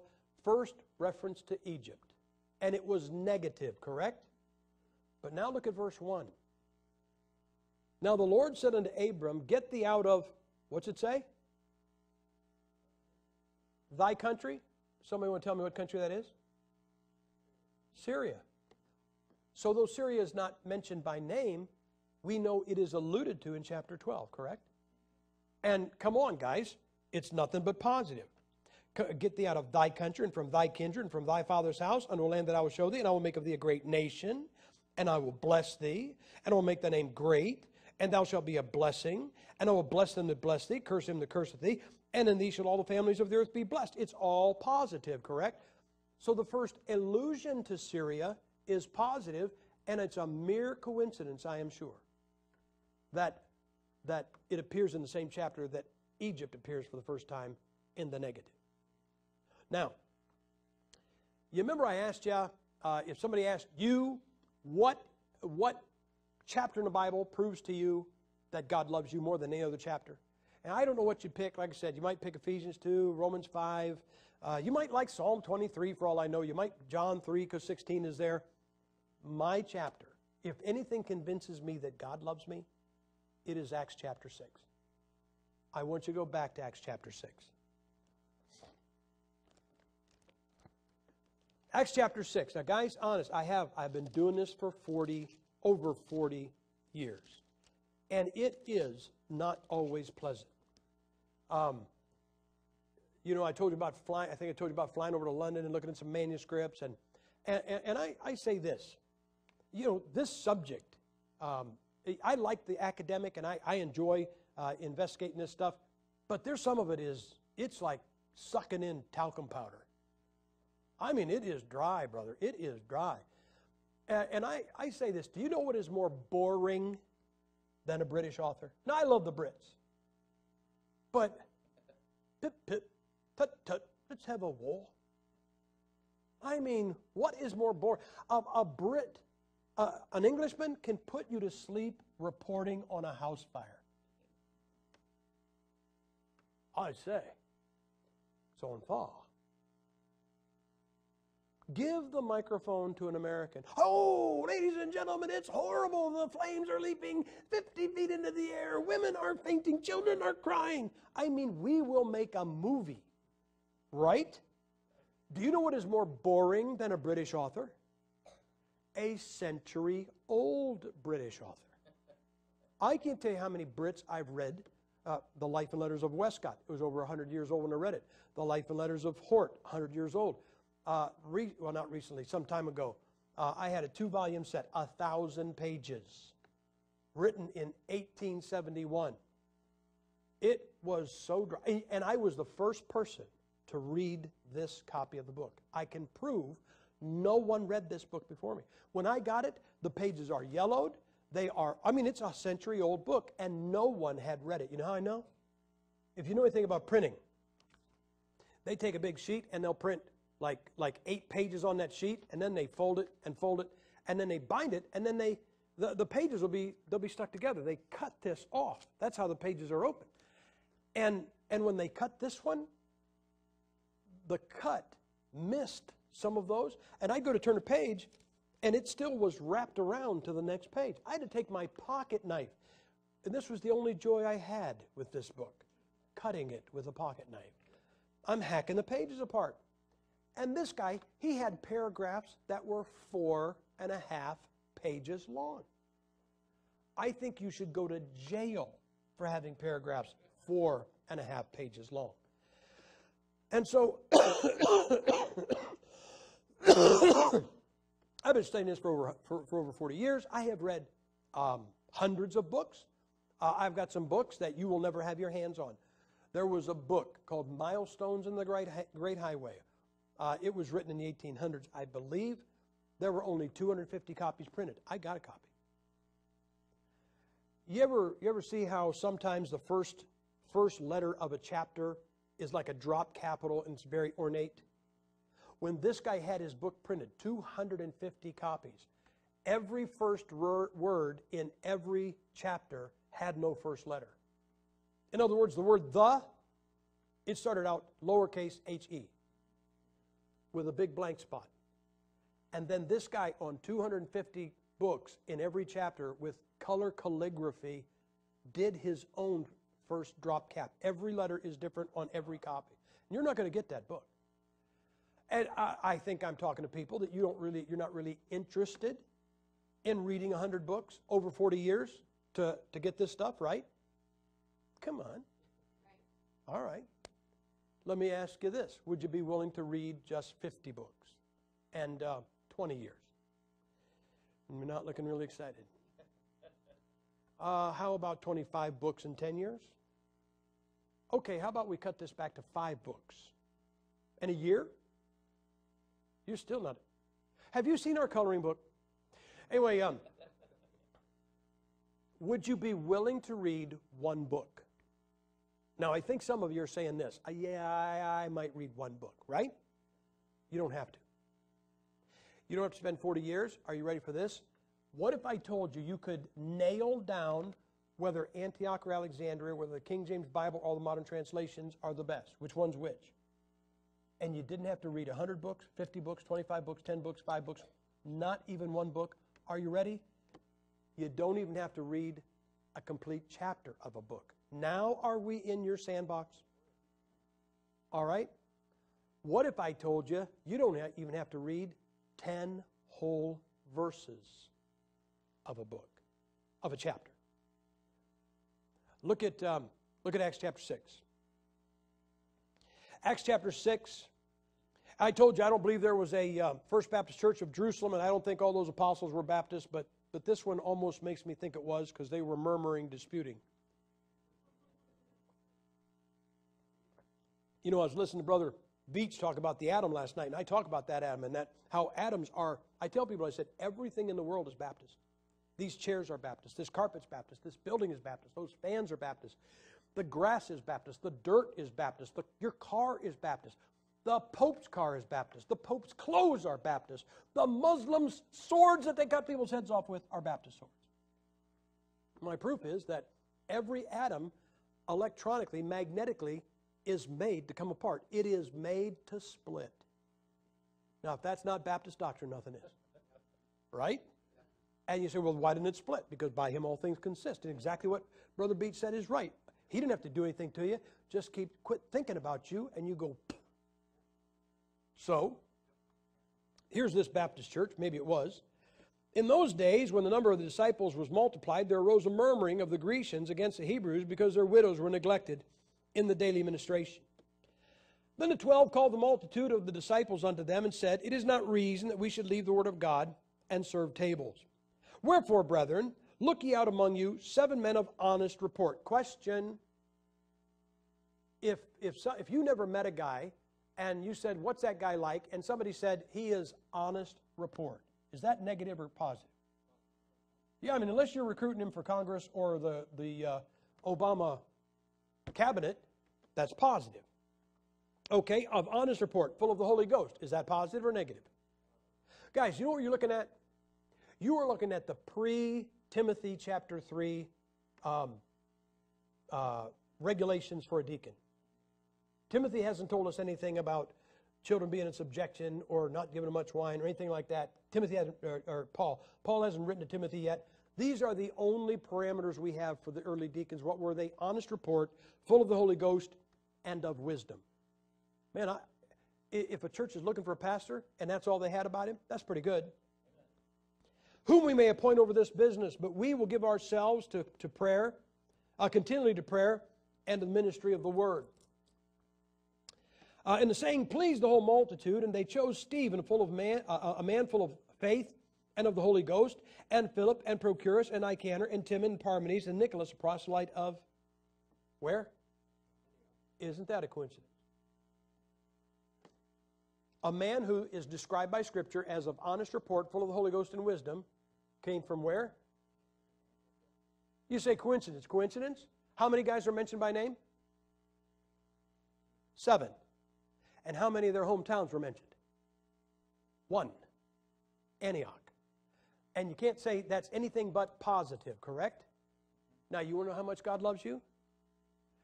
If you really hear, if you really accept the Bible as your final authority in all matters of faith and practice, then you would go to Acts chapter 6 and you would read to verse 5 and you would say, look at that. The first deacon, a man full of Holy Ghost, of honest report, full of Holy Ghost and wisdom, came from Antioch. Now go 5 verses down. Or 4 verses down to verse 9. And in the same chapter, Alexandria is mentioned. Antioch and Alexandria are mentioned for their first time in the same chapter, inside the first 9 verses. And the first mention of Antioch is positive, and the first mention of Alexandria is negative. And if you really accepted the Bible as your final authority in all matters of faith and practice, somebody'd say, I got a Bible, I got 2 Bibles here. Oh, really? Yeah. Well, this one comes from Antioch, and this one comes from Alexandria. Which one do you want? Yeah, I don't know anything about either one of those places. I don't know anything about them. But I read 9 verses in my final authority, and Antioch was good, and Alexandria was bad. I think I'll take Antioch. Guys, do you know how much God loves you? You don't have to read the Brits. That's right. Trust me, He loves you. You don't have to go to London to the British Library. You don't have to look at that stuff. You don't have to listen. You say, did you read any of those Greek manuscripts? I had Greek in Bible college. No, I didn't read any of those Greek manuscripts because you can't read them. If you know Greek, you can't read them, okay? You say, why? Because they're all handwritten and there are no spaces between any of the words. You'd have trouble if we did that with English. Isn't that true? So God loves you so much that the first mention of Antioch is a positive mention, just like the first mention of the Syria. Syria is positive. All right? Now, I want to show you something. I'm going to prophesy for you. You know what you're going to do? You're going to do what God wants you to do. Now, wasn't that easy? Oh, let me finish the statement. You're going to do what God wants you to do maybe after you bury a kid.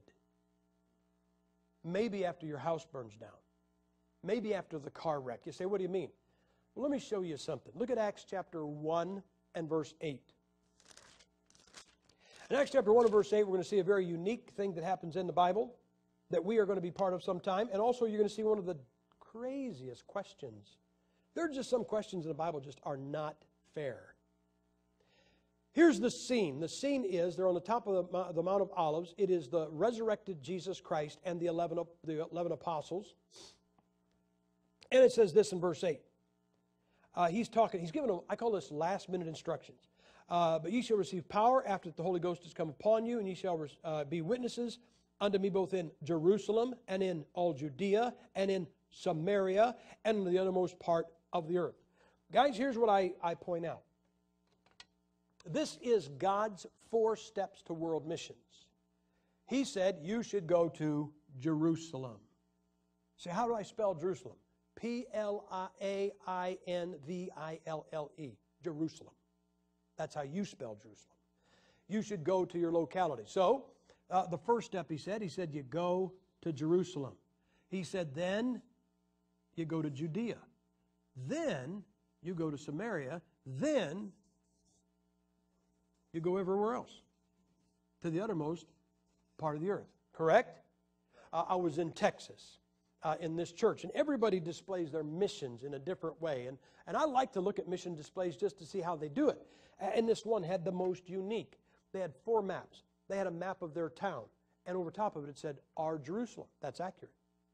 Then they had a map of Texas, and it said, Our Judea, because their town was in there. Then they had a map of the entire United States, which was smaller than the map of Texas, but you have to understand Texans. Then it said, Our Samaria, and then it had a world map, and it said, uttermost part of the earth. That is the 4-step process. So the Lord says to these guys, I want you to go to Jerusalem, Judea, Samaria, and the uttermost part of the earth. Now, this is a sidebar, but you just need to see this. Did you ever stop and think about this? We know about the Last Supper, correct? Did you ever stop and think that when they're having the Last Supper, nobody knew it was the Last Supper but Jesus? You really think at the beginning of that supper, Jesus said, okay, guys, this is the big one. Eat up. We'll never be doing this again. I'll be arrested tonight and crucified by tomorrow. Let me ask you this. Do you think that the apostles had many suppers with the Lord? Yeah. This was just one more. All right, let me ask you this. Were we in church yesterday? Do you think that's the last time you'll ever be here Sunday? Do you think yesterday is the last time you'll ever be in this church on a Sunday? No, you don't. But what if something happens between now and next Sunday and these doors are locked up and you don't come in here? In other words, you never know when it's the last one. The Lord knew it was the last one. They did not. Well, He didn't say this. Guys, I'm going to be lifting off here in about 5 minutes. Let me tell you this before I leave. Okay, I'm done. 5, 4, 3, 2, 1. No. He's talking to them. Look at verse 9. And when He had spoken these things, while they beheld, He was taken up, and a cloud received Him out of their sight. You know, you've heard me say this. You know, I tell people to read their Bible all the time. And I tell you, sometimes when you read your Bible, get out of your chair, get out of your room, get out of your house, get out of the time in which you live, and enter. Here's what I'd like you to do sometime. Sometime, I want you don't have to be one of the 11, but just, come on, you ever watch TV? Okay, have you ever been like, something's going on over there, and we're just viewing through the eye of the camera? View the Lord talking to these 11 apostles. And He says what He says. I want you to go to Jerusalem, Judea, Samaria, the uttermost part of the earth. And they're going, Jerusalem, gotcha. Judea, Samaria, uttermost part. Gotcha. And it gets done and suddenly starts to float off the face of the earth. What if you were talking to somebody, or they were talking to you, and when they got done, they floated away? You think you'd remember that date? I mean, I can see this. He says, and here they are. They're going, Jerusalem, Judea, Samaria, yeah, we got that guy, right? Yeah.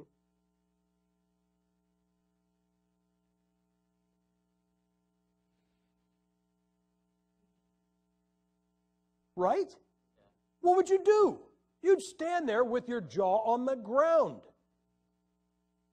In fact, that's why I told you, one of the craziest questions in the Bible. Look at the next verse. And while they looked steadfastly steadfastly. You know what steadfast means? They stood there fastened. They are stunned. And while they looked steadfastly toward heaven, as he went up, behold, two men stood by them in white apparel, which also said, Ye men of Galilee, why stand ye gazing up into heaven? Oh, come on. I mean, why are you guys running heaven? You know what I think they did? I think they watched him go. They watched him go in the cloud. Now, do you think this happened? When he went into the cloud, they went, okay, guys, he's gone. Let's go get a burger. I go fishing. Right. You know what I think? I think they watched that cloud for a long time. Oh, yeah. So they're standing. And these two guys are, hey, what are you guys staring at? What? Did you see that? Hey, I spent 3.5 years with him. I've seen him heal the sick. I've seen him raise the dead. I've seen him walk on water. I've never seen him fly. Could I give you another sidebar? You believe something wrong about the rapture. You believe something incorrectly. Do you not believe that the rapture happened right now? We're going to just disappear. And where did you get that? You got that from 2 Corinthians, where it says we'll be changed in a moment, in a twinkling of an eye. Correct? Isn't this the beginning of our rapture? This is the first fruits. Did the Lord, was he standing there and just disappeared? Or did they watch him go? Guys, I think they're going to watch us go. I think we're going to be changed in a moment, a twinkling of an eye. And then some guy who didn't get saved is going to go, hey, you don't look the same. Hey, I want to believe now. I want to believe. Guys, I think we're going to go up just like that. I think they're going to watch us go. I don't think we're going to disappear and suddenly be in the clouds. You say what you want. That's the only example we have of the rapture. That's how it happened. That's free. All right, so that's Acts chapter 1, verse 8. Have you ever heard this? Well, I believe the King James Bible, but we all know the chapter and verse markings were added later, and they're not inspired. Okay. Well, I'm going to show you something. If it's not inspiration, it will do until inspiration comes along. We just looked at Acts chapter 1 and verse 8. Let's reverse that and go to Acts chapter 8 and verse 1. And the sad thing about what the Lord told the apostles, go to Jerusalem, Judea, Samaria, and the uttermost part of the earth. There's only one sad thing. They never did it. The very 11 guys that were told that never did it because business was good in Jerusalem. Look what it says. You got in chapter 7, you got the martyrdom of Stephen, and Paul is standing there holding the coach while they kill Stephen. Now look at verse 1. And Saul was consenting unto his death. And at that time there was a great persecution against the church, which was at, number 1, Jerusalem. And they were all scattered abroad throughout the regions of Judea and Samaria. Isn't that the exact order the Lord told him to go in? So he said, I want you guys to go. And when he did, you know what he said? I'll make you go. In fact, the only sad thing about that verse is the last 3 words. Look what it says. Except the apostles. Read it this way. Except the 11 guys that were told to do this. But is there something missing here? Uttermost part of the earth. The 4th step is missing, correct?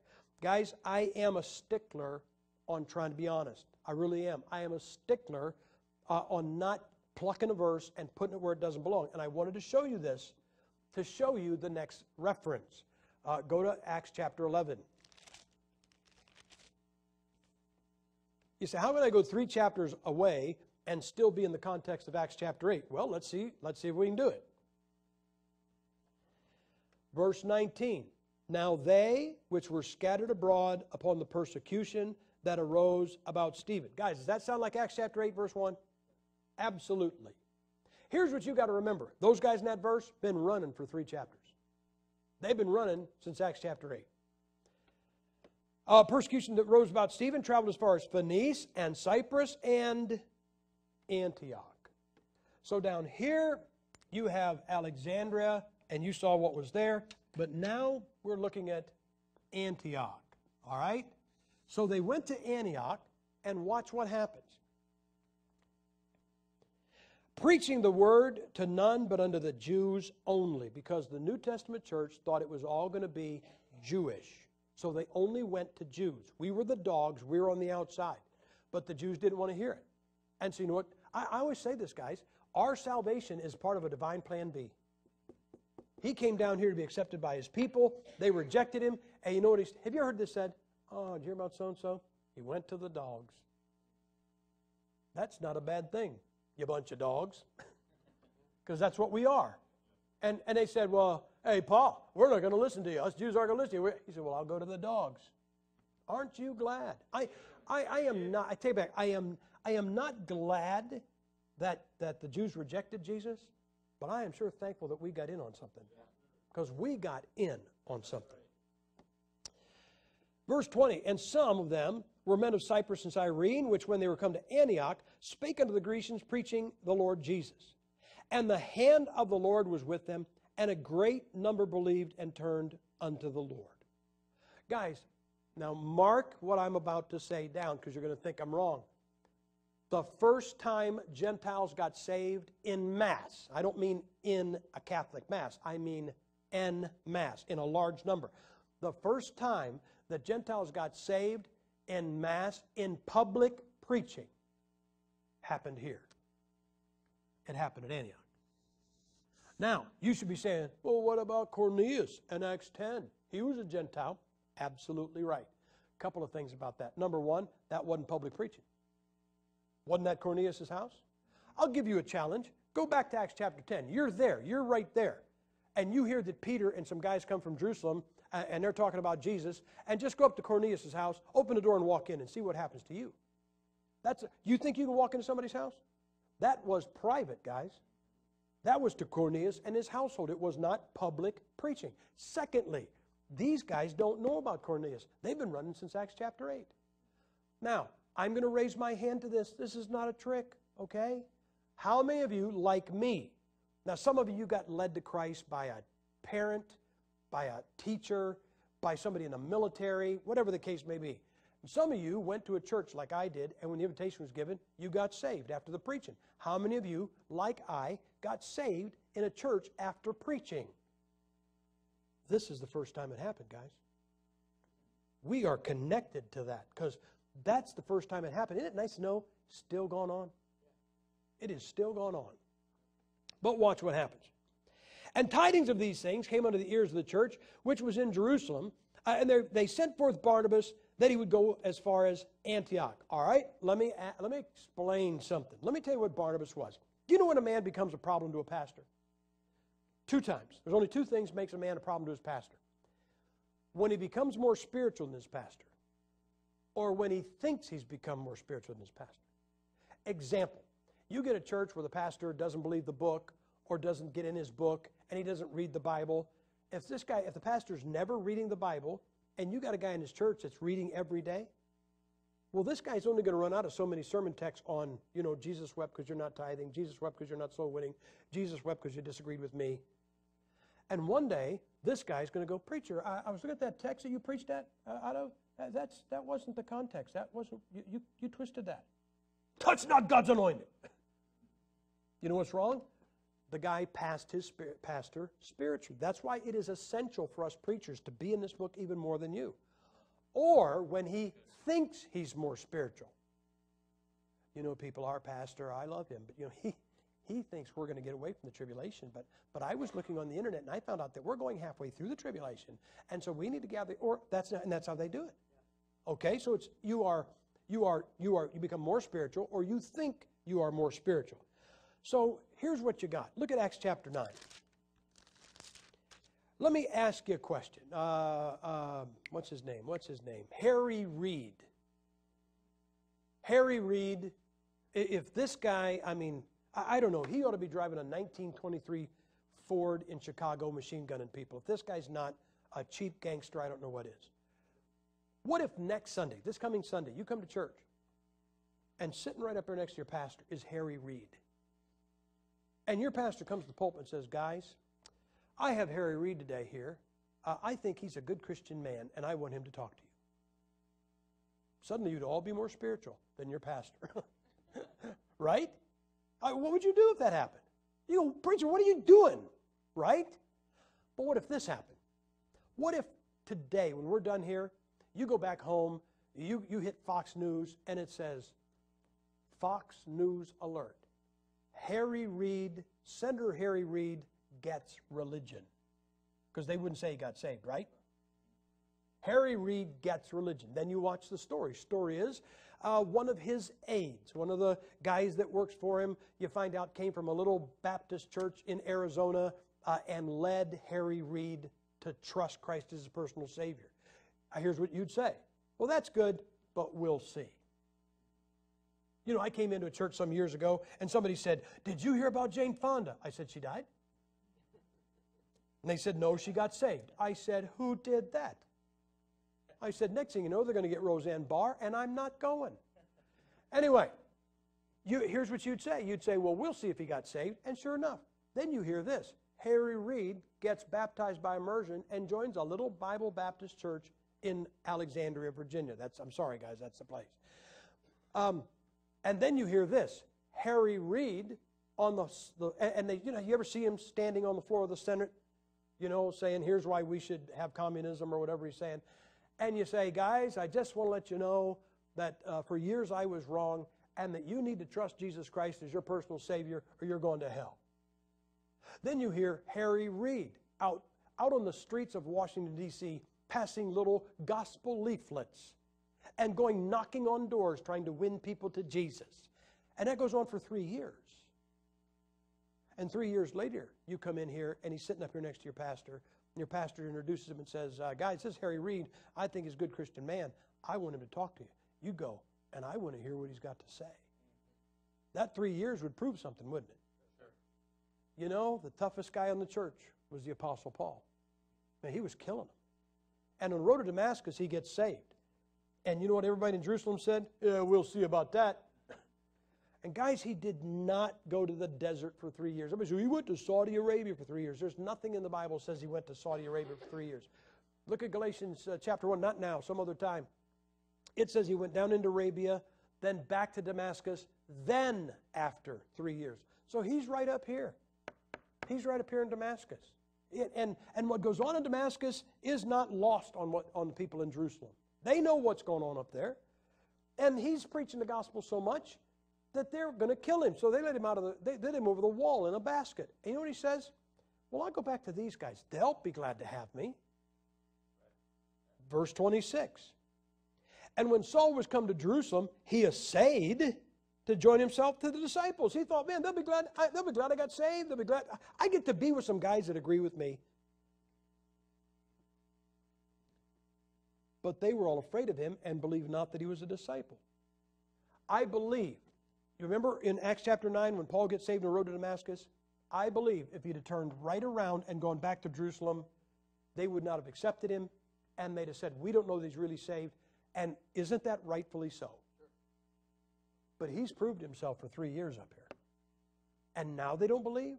But this is the guys that never did do what they were told to do. They never did get anything straight.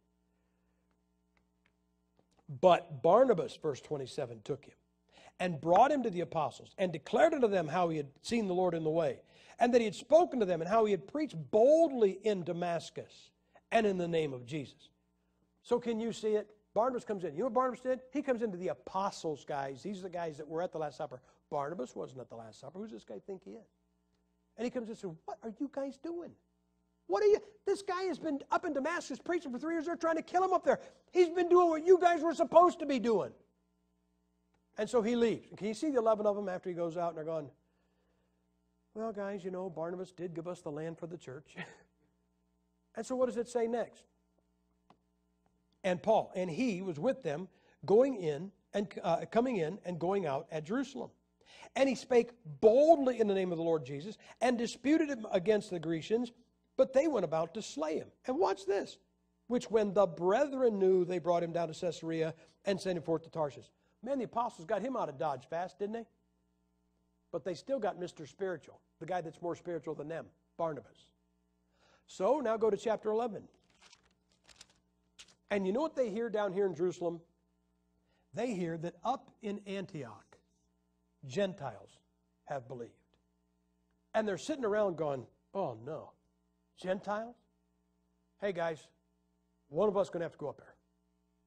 Who wants to go up to Antioch, to that Gentile city? Who wants? Peter, how about you? Hey, guys, at least I went out of town. I went down to Joppa. I did my thing. James, why don't you go? Well, I would, guys, but I've got to be killed the next chapter. So you know what they said? Let's send Mr. Spiritual. They sent Barnabas. They got rid of their problem. It's called the Peter Principle. They promoted him out of Jerusalem. Let's send him to Antioch. We won't hear from him again. Best decision they ever made. Verse 23, whom, when he came and had seen the grace of God, was glad and exhorted them all, that with purpose of heart they would cleave in him, for he was a good man. Okay, you know that is a general description that we preachers use. Maybe maybe you guys talk about each other that way. But it's like this. You're a pastor, Brother Brandon, whatever. If I mention Brad Brandon to somebody and they go, I've never heard of him, I go, he's a good man. I do say that about you. Say anything else. But I say he's a good man. I mean, that's kind of, and somebody says to Brad Brandon, who is Sam Gipp? And he says, oh man, he's debonair, smart, wise, good looking, very talented. But really, good man is kind of a general recommendation we give about somebody that people haven't met, right? That doesn't mean he's a good man, but that's what we say. Look at verse 24. For he was a good man. Who inspired those words? Luke wrote them. Who inspired them? Come on, guys. The Holy Ghost. Can I tell you something? When the Holy Ghost calls you a good man, you are a good man. Amen. Boy, wouldn't you like somebody say to God, who is Joe Karen? God says, you let him alone. He's a good man. Amen. When the Lord thinks that of you, you're doing okay.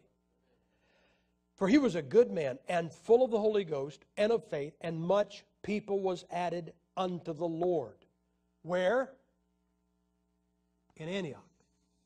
How many? By the end of the first century, there were over 100,000 Christians in Antioch. Guys, I am telling you that the New Testament church was not centered in Jerusalem. It was centered there. Look what happens. Hey, when your church grows, you get an assistant pastor. So what did he do? Then departed Barnabas to Tarshish for to seek Saul. He says, man, I got to get an assistant. Well, he ain't going to Jerusalem. Those guys haven't done anything right. And he says, I remember that crazy kid. That crazy kid, man, they like to kill him in Damascus. They like to kill him in Jerusalem. But he's got some zeal. And he goes to Tarshish. And I've always said this. I always have a feeling that it probably didn't take him long to find Saul.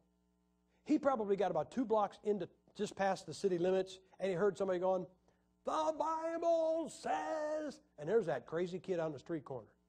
And he says, hey, kid, come back with me. Where'd he take him? To Jerusalem? No. 26. And when he had found him, he brought him unto Antioch.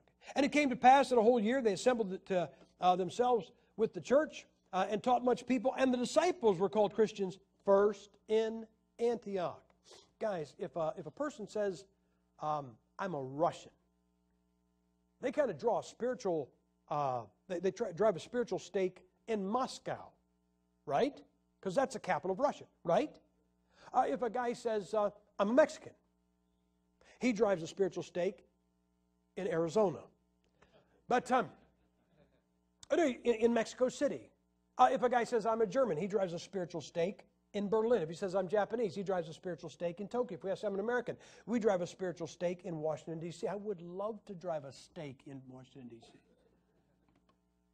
When we say we're a Christian, do you know where we drive the stake? Where we got the name. Antioch. You know what's amazing? You say, preacher, you mean there are people that call themselves Christians? Now guys, you're not Christian because you're saved. I know we loosely say that, but the fact is that you're not a Christian when you're saved. When you're saved, you're on your way to heaven. It's the disciples, the ones who were saved that serve the Lord, that were called Christians. But when you say you're a Christian, you drive a stake here. But isn't this amazing? You say, well, preacher, how could people claim to be a Christian and say that King James Bible has mistakes in it? Well, you tell me. How can a person say I'm an American and burn that flag? But they can do it, can't they? So they can say they're a Christian and burn that book. But guys, this is where we got our name. We got it from Antioch. You know what happens to churches when God leaves? I say it this way, gold braid. So what do you mean? I get a lot of churches, and I get to these churches, and they build a sanctuary too big, or they fit it at one time, and then it dwindles. I got saved in a church of 5,000 people. That church is now down to 1,000. Now, wouldn't you like to have 1,000? But if you were 5,000, that's 1/5 of what you were. And you come into those churches, and you know what happens? The last 6 rows have gold braid on them, so nobody sits there because they're trying to get the crowd to the front. And the church begins to dwindle, and then it needs help. This is the church that began to dwindle, and it needed help. But watch the thing dwindle. Verse 27, and in these days came prophets from Jerusalem unto Antioch. So you know what happens? Now, prophets, doesn't God speak to prophets? Yep. I mean, if anybody ought to know the will of God, ought to be a prophet. And you know what these guys said? Hey guys, get your U-Haul truck and meet me in Antioch. And so the prophets abandoned Jerusalem and went to Antioch. And then the church falls on hard times, the one in Jerusalem. And so, you start taking turkey baskets and everything else to them, and watch what happens in verse 29. Then the disciples, every man according to his ability, determined to send relief unto the brethren which dwelt in Judea. Now, by the end of that chapter, the whole transition has been made. Antioch is the center of the New Testament church, and the church at Antioch is sending turkey baskets to the church in Jerusalem. You want to see God's sense of humor? Look at the next verse and see who he sent them by.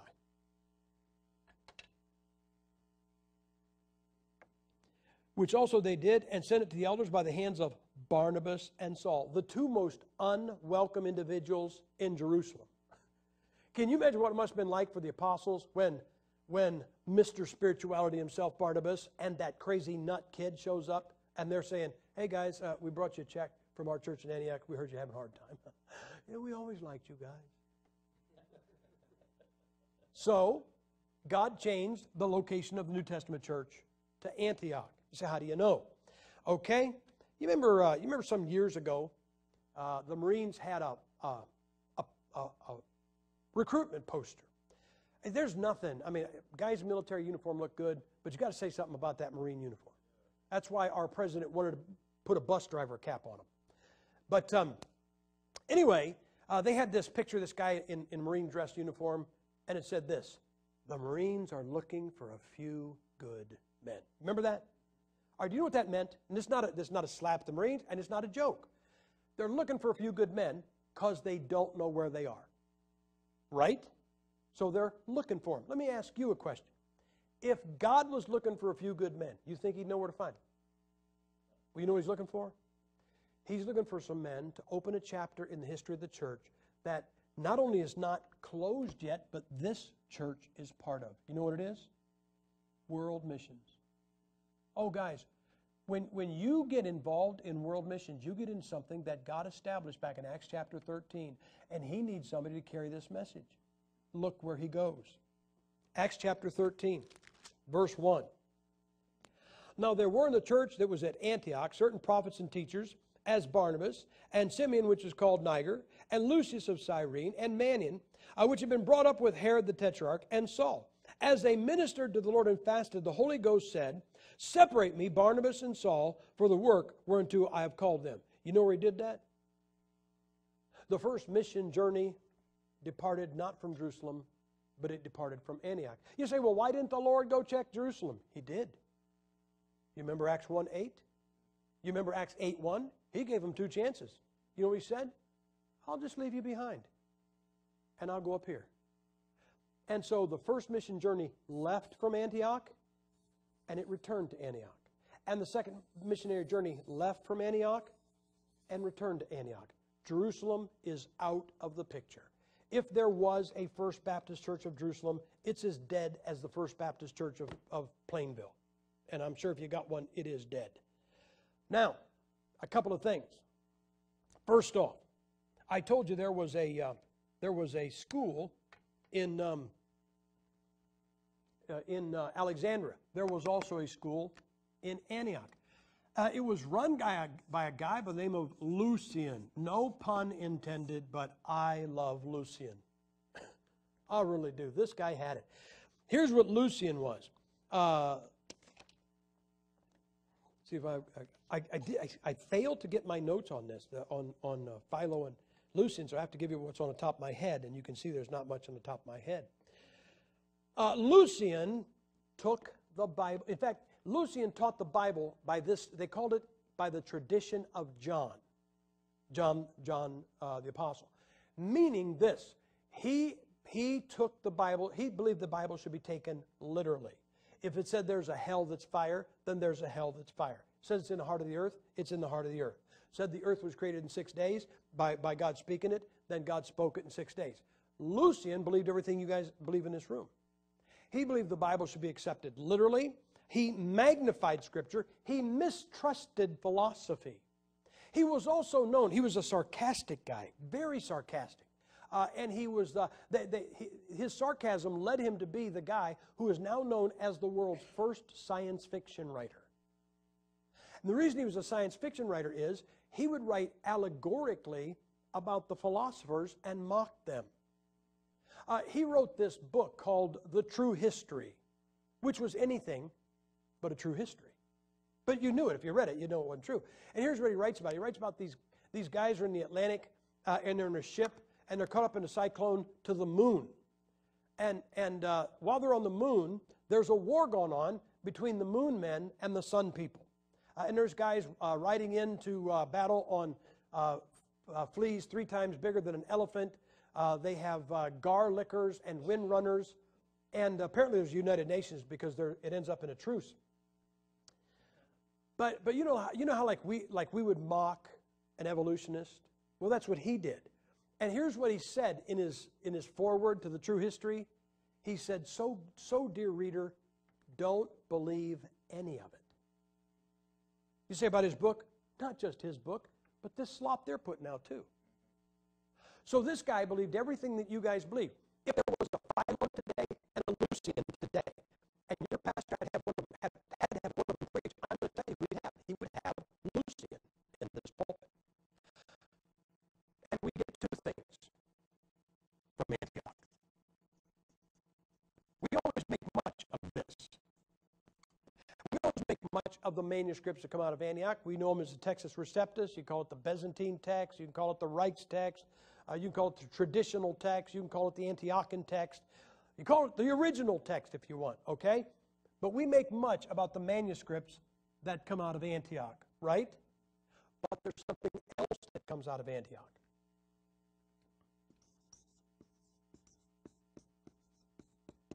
There is an Antiochian mentality. Just as surely as there is an Alexandrian mentality, there is an Antiochian mentality. And here's the amazing thing about the Antiochian mentality. If this were up here, if every one of the words in this sentence were written on a piece of wood, okay? If this was like this,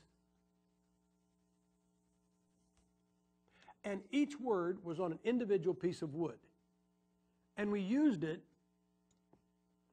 to spell out the Alexandrian mentality. The Alexandrian mentality is the Bible is not perfect and can be improved on. Correct? That's the Alexandrian mentality, correct? Okay. If that sentence was made up of a piece of wood for every word, and the pieces of wood were put in that order, you have the Alexandrian mentality. But you could take the same words and just shuffle them around, and you come up with the Antiochian mentality. The Bible is perfect and can not be improved on. Same words, isn't it? Just arranged in a different manner. Isn't that what you believe?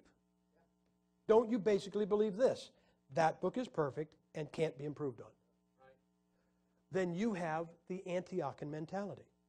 If you believe the Bible is not perfect and can be improved on, then you have the Alexandrian mentality. Now, here's the problem. You have two here, right?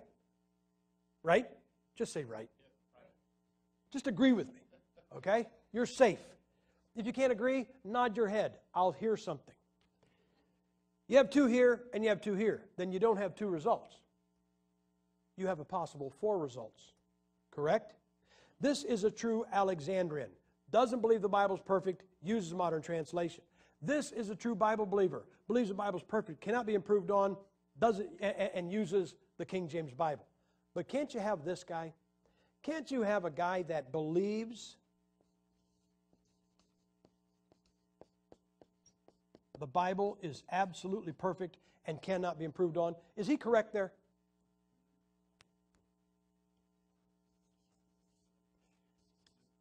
And he's using an NIV. You say, well, he's just a liar and a deceiver. No, he's something else. He's a new convert. That's right. Just got saved, guys. You know, most people, when they get saved, believe the Bible is the Word of God. Yep. They think the Bible is absolutely perfect. So what happens to them? Bible college. One of the charges, or one of the claims I never make for our King James Bible. Don't you ever make it? You ever hear anybody say this? Well, that book's, bless God, that King James Bible is the Word of God because I was led to Christ by one. So what? What, you getting saved made it the Word of God? Come on. Then if you didn't get saved, it doesn't make it the Word of God? And I talked to this young guy one time, and he believed this. He believed the Bible was absolutely perfect and cannot be improved on. Is that good? Yep. And he used a good news for modern man. And I said, I've never seen anybody say that about the good. Why do you believe that? He goes, because I was led to Christ by one. Well, that doesn't make it the Word of God, right? You say, well, what's going to happen to this guy? It depends on where he goes to Bible college. Because if this guy goes to one of these Bible colleges, they'll get rid of this. And he'll come out like this. And if he goes to a Bible-believing Bible college, they'll get rid of that. And he'll come out like that. This guy's no threat to you. He's a new convert. This is the guy that's the threat. This guy uses only the old KJV. Beware of people that always just go, I love that old KJV. I love it. The good Lord gave us the KJV, and I wouldn't use none of them modern perversions. You say, now wait a minute. Isn't that the right thing to say? And then you're talking to him after church, and you go, man, preacher, I'm telling you, it's so good to be here. You say, you know, I mean, I was showing somebody the other day about Easter, how it's the right, and you go, well, now, brother, I mean, we're Bible believers, we're not Ruckmanites. I mean, we're not fanatics, you know. I mean, Easter is a mistranslation. It should be Passover. And you go, whoa, whoa, whoa. I mean, that's what Bible believers believe? You know what the problem is? He's got the right book, but he's got the wrong mentality. He's got the Alexandrian mentality. Guys, don't get excited about a guy just because he's got a King James Bible. There are a few people, I was talking with the preachers, there are a few people in this world, if I could get them, they're King James guys, if I could get them, they sell my books to defend the King James Bible. If I could get them used in an NIV today, I would do it. You know why? Because they believe some screwy thing. And then they write a book, and you take their book because they believe the King James Bible, and then they either change the book.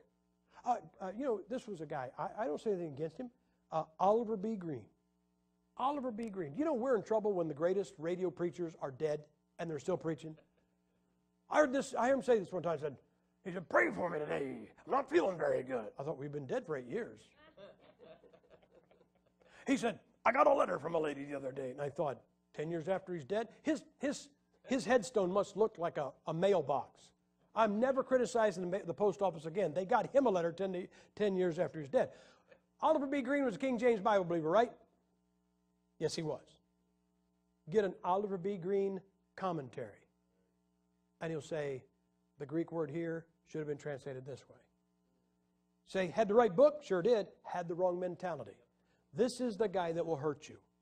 Because he's bashing his pulpit. Oh, only that book, only that King James. Don't get me wrong when I say this. Don't be too impressed with what we say behind the pulpit. Watch what we do outside the pulpit. I had a young student, he got up and preached in his home church, a King James. I give you the pastor's name. You've heard the name. Famous for talking about the King James Bible. And this guy preached in his pastor's church, the home church, about the King James Bible. And the pastor goes, that's good, brother. That sure is good. Of course, we do know that 1 John 5:7 doesn't belong in the Bible. No, we don't. You say, well, what was the problem? The problem is, see, you think because he's got the right book, he's okay. But if he doesn't have the right mentality, he's not okay. Now, let me just talk to you about why did God choose this place right here? Antioch. Why did he choose that? Well, let's look at the choices he had. He could have chosen Jerusalem. Actually, he did once, right? But if the New Testament church had been founded in Jerusalem, you know what happened? It would have ever been enslaved to Judaism. Didn't they try that? In fact, take a look. Look at chapter 15. Acts chapter 15. Verse 1. And certain men which came down from Judea taught the brethren and said, except you be circumcised after the manner of Moses, you cannot be saved. Guys, is that true? No. Now, what is said in the verse that it happened, that's true. But no, you don't have to be circumcised according to the law of Moses to be saved. So here's what happens. These guys come from Jerusalem. They go to Antioch, and they try to get power over them. And you know who was back down south? Barnabas and Saul. But they're not taking turkeys this time. They're talking to them. And they go down to Jerusalem and say, what are you guys doing? Who do you think you are coming up to our church and telling our people? And so they meet. And basically the church in Jerusalem, they lay down 4 parameters. And they said this. Look at verse 19. Wherefore my sentence is that we trouble not them which from among the Gentiles are turned to God, but that we write unto them that they, number 1, abstain from pollution of idols. Well, that sounds like a good deal. And from fornication. Okay. And from things strangled, and from blood. He said, let's tell those Gentiles that if they just do these 4, they're doing pretty good. And, now here's the problem. I try to think of a way to say this. But if Paul and Barnabas go back to the church at Antioch and say, we went to Jerusalem and we got it straightened out, and here's what they said, I'm telling you, somebody here is going to say, how do we know? How do we know you're telling us the truth? So the church in Jerusalem sent a couple of representatives. Look who they sent. Look at verse 28. Oh, look at verse 26. Verse 25. I'm sorry. It seemed good unto us, being assembled with one accord, to send chosen men unto you with our beloved. Yeah, I'll bet. Beware those people go, now beloved. I always take a step back when it goes, now beloved. Grab your wallet and your wife. We have sent chosen men with you, unto you, with our beloved Barnabas and Saul, men who have hazarded their lives in the name of the Lord Jesus Christ. We have sent, therefore, Judas and Silas. That's who these guys are. Who shall also tell you the same things by mouth. For it seemed good to the Holy Ghost and to us to lay upon you no greater burden than these necessary things. 1, here they are, that you abstain from meats offered to idols. 2, and from blood. 3, and from things strangled. 4, and from fornication. So that's the only 4. From which, if ye keep yourselves, ye shall do well. Fare ye well. So when they were dismissed, they came to Antioch. When they were gathered the multitude together, they delivered the epistle, which when they had read, they rejoiced for the consolation. So now you got this church business meeting in Antioch. Paul, Barnabas get up and go, guys, we went down there. It's all taken care of. And we got 2 guys from that church in Jerusalem. They'll tell you the same thing. So after Paul and Barnabas get done, look at verse 32. And Judas and Silas, being prophets also themselves, exhorted the brethren with many words and confirmed them. After they had tarried there a space. Notice they didn't leave right away. They hung around. They were let go in peace from the brethren unto the apostles. So here's what happens. Judas and Silas get up and they go, guys, look, we come as representatives of the First Baptist Church of Jerusalem. And we want to tell you we're sorry about those guys who came up here and told you had to be circumcised. You do not have to be circumcised. What Paul and Barnabas have told you is right, and we're sorry for the inconvenience. Now the meeting is done. Issue resolved, correct? And they said, they hang around for a while, and here's Barnabas and Saul. They see Judas and Silas one day and go, you guys really helped us. Man, thanks a lot.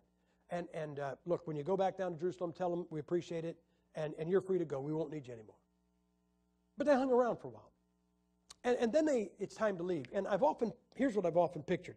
Now here's how I deal it. I see, you got to spend a lot of time in motels. It's the last day there. Your suitcase is open on the bed, and you're putting things in. Me, usually from across the room. But I can see these guys. They got their suitcases out. They're heading back to Jerusalem. And Judas gone, I am telling you, I am so glad we're getting out of here. I don't like Gentiles. It's a shame they can get saved. I don't like them. I even think they smell funny. Silas, you're not packing your bag. And Silas says, did you hear the way they sing? I remember we used to sing that way in our church before we got the screens. Silas, use your head. The apostles are getting old, bud. Somebody's going to have to replace them. Do you understand what this is? What a feather in a cap? You and I are the only ones who came up here and straightened these miserable Gentiles out. Now pack your bags, man, and let's get going. Did you hear him preach? Man, I remember we used to have meetings like that. Remember before they closed off the back half of the auditorium? I remember we used to have people going down the aisle and crying. It's like our old church used to be. Silas, I'm going to tell you something, bud. We have a bright future in Jerusalem. If you want to stay here, you stay here. But I'll tell you, you'll never be heard from again. I'm going back to where it's really happening. And Judas went back to Jerusalem and was never heard from again. And Silas stayed here and ended up Paul's partner in the gospel. You know, when I was first saved in 1970, we'd be doing some door knocking. We'd run into some old Methodists that were saved. Right down the street from the church I was saved was a Methodist church. And it was apostate. It was apostate in 1970. And I'd say, why are you staying in that church? That church doesn't believe what you believe anymore. It doesn't preach the gospel, does it? No. They don't sing like they used to? No. They don't preach like they used to? No. Why are you staying? Well, man, I helped build that church. That doesn't mean a thing. Get out of Dodge, pal, and go where there's some life. Here's the sad thing. That was 1970. Today, you can knock on the doors of the people that were going to the church I got saved in that now has 2 screens and the drum set and the contemporary slop. And there's people in that congregation don't buy it at all. You say, why don't you get out? Well, I built this building. Get out of Dodge, pal. Go find where God is and be there. Amen. So, why did God choose Antioch? Antioch is like Houston, Texas. Antioch, my son, our son Nathan, is a pastor in Lewiston, Idaho, 200 miles from the Pacific, and it's an ocean port. It is the last port on the Columbia River. Houston, Texas, 50 miles from the Gulf of Mexico. It is an ocean port. Antioch was on the Orontas River, and it was on the trade routes. Anybody going from Europe to Asia, or from Asia to Europe, any place you're going to go through Antioch. You know what God did? It was like, I always say it this way. When God chose Antioch, He put the go in gospel. Because I personally believe probably some of the originals were written here. And from here the gospel went, in fact, that's where it went into Europe from. Is that not true? He didn't choose Jerusalem because Jerusalem would have lorded over him. Okay, guys, he could have picked Alexandria. You think he's going to pick Alexandria? I don't think he's going to pick. How about Rome? Well, there are some people who think he picked Rome. How about Athens? The only thing we know about Athens, you know what it says in Acts chapter 17? They all like football. It says they were totally given to idolatry. Kind of the same thing, okay? So he picked the only city that would take the gospel around the world. Now, I am done, but I'm not done. Because we have to look at the wisest man that ever lived.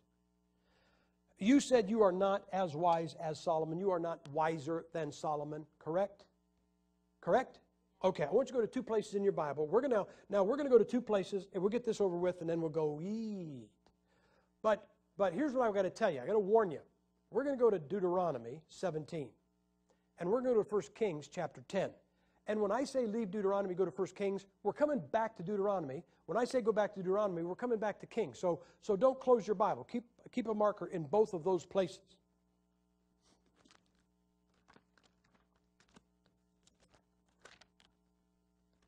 And I was talking with some of the brethren here the other day. Let me ask you people a question. Do you know what tear gas is? You know what it does? Does everybody here know what tear gas does? Okay. Knowing that, if somebody threw a canister of tear gas in here, would you say, well, I know what it does, so it doesn't affect me? It still affects you, right?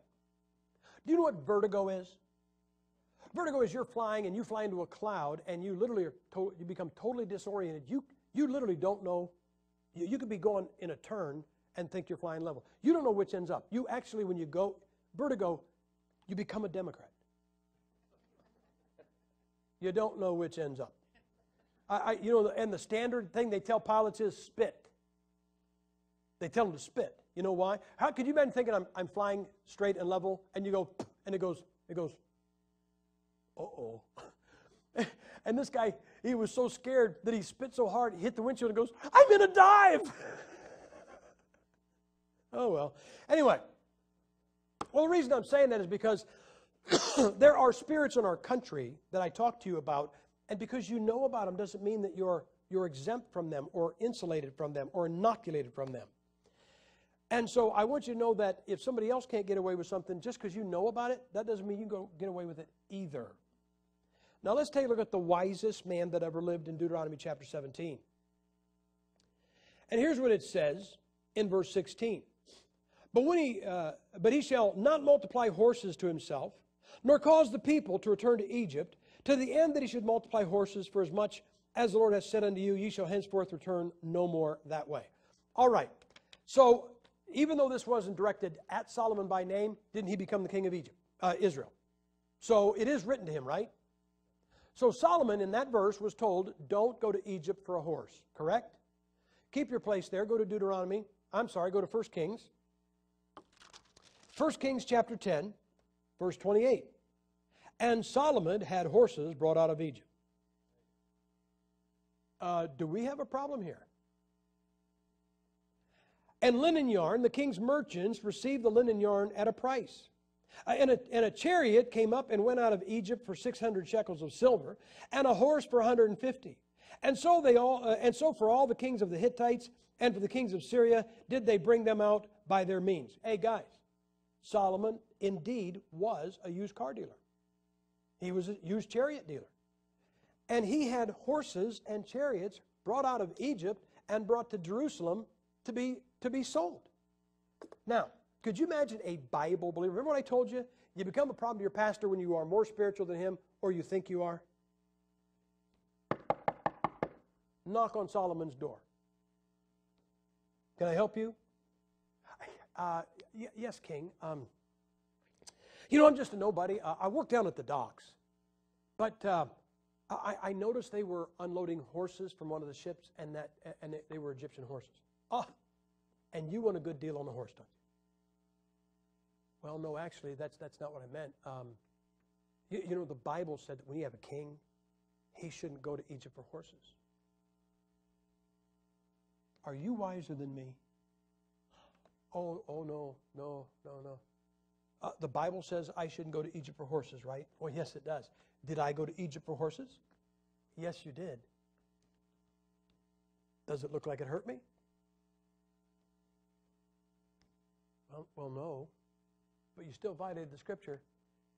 Get out of here. Yes, sir. Keep your place there. Go to Deuteronomy. Verse 17. Neither shall he multiply wives to himself, that his heart turn not away. Neither shall he greatly multiply to himself silver and gold. Solomon was told not to multiply silver to himself. Look at verse 27. 1 Kings chapter 10, verse 27. And the king made silver to be in Jerusalem as stones.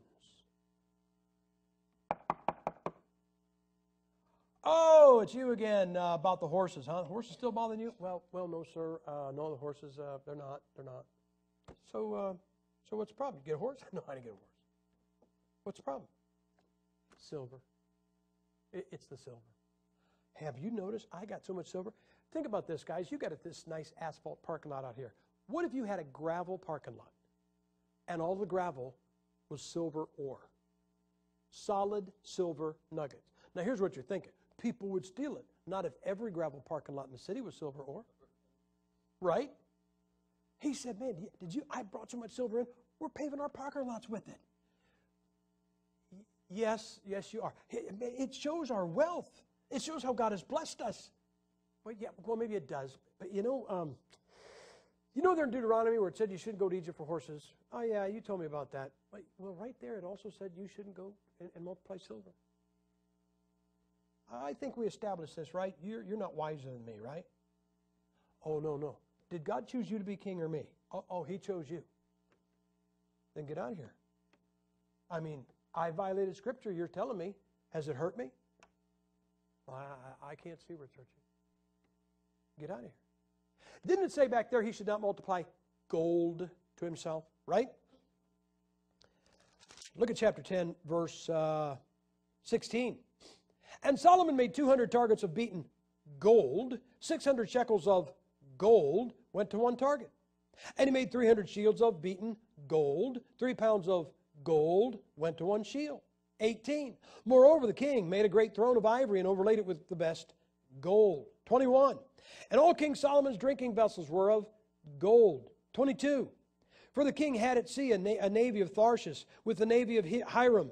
Once in 3 years came the navy of Tharshish bringing gold. Verse 25. And he brought every man his present, vessels of silver and vessels of gold.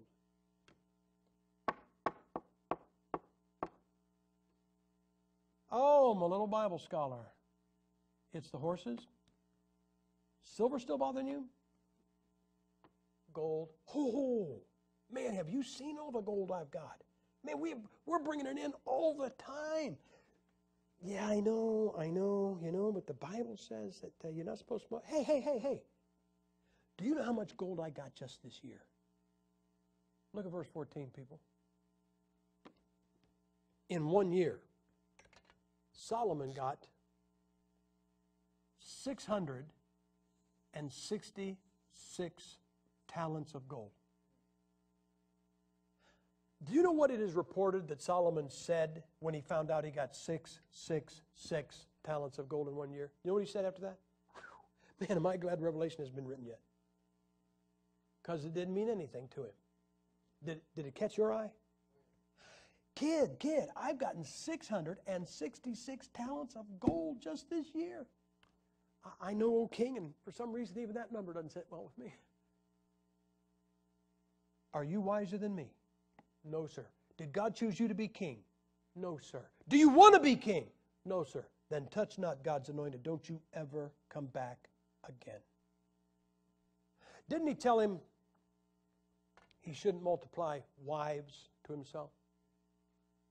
Look at 1 Kings 11. But King Solomon loved many strange women. How come I can visualize these strange women? I can see their hair standing straight up, pink, orange, rings in their ears and their noses and their lips and everything. Wait a second. But King Solomon loved many strange women together with the daughter of who? Pharaoh's king of where? Okay, can I give you some more Gipp logic? The used car dealer that you wouldn't buy a car from, would you marry his daughter? This guy went to Egypt. You shouldn't go there for a horse. Why would you marry his daughter? And you certainly shouldn't go there for a Bible. Together with the daughter of Pharaoh, women of the Moabites, Ammonites, Edomites, Zidonians, and Hittites, of the nations concerning which the Lord said unto the children of Israel, Ye shall not go into them, neither shall they come in unto you, for surely they will turn away your heart after their God. Solomon clave unto these. There's the two words, ladies. In love. Well, it's okay if we do this because we're in love. I read that verse. I've had somebody say, well, it wasn't love, it was lust. Question, does the word lust appear in the Bible? then why didn't God put it in the verse? If it was lust, why didn't He put lust? Because it wasn't lust. He was in love. And in love. And in love. I've often said that Solomon had a low threshold for love. He'd see somebody go, wow, look at her. Man, she's beautiful. I'm in love with her. I want to marry her. What? I already did. 3 years ago. Are we happy? I mean, Solomon was just quick to fall in love, and in love, and in love, and in love, and in love. Beware. Being in love doesn't necessarily... Remember I told you the illustration there about that man and woman in my office? I don't doubt they were in love. And I'm telling you, their love was not of God. And you young unmarrieds, I hate to say this, but you're going to fall in love, and then you're going to try to make that the will of God. And it may not be the will of God. And if it is not, get away from it. You will always be better. Look what happens. Verse 2. Well, let's see. The nations concerning the Lord said unto them, ye shall not go into them, neither shall they come into you. For surely they will turn away your heart after their God. Solomon clave unto these in love. For he had 700 wives, princesses, and 300 concubines. Oh, you know what I've always thought about when I read that verse? 1,000 mothers-in-law. Guys, I don't know about your mother-in-law. My mother-in-law is famous. My mother-in-law was in a movie. She really was. She was in this one movie where a house fell on her sister. But I can't imagine. I think any guy that gets 1,000 mother-in-laws gets what he deserves. But remember what the Bible says? Solomon was the wisest man that ever lived, right? That verse proves it. What did he call his wives? Princesses. Nobody can remember 1,000 women. You can't remember 1,000 women's names.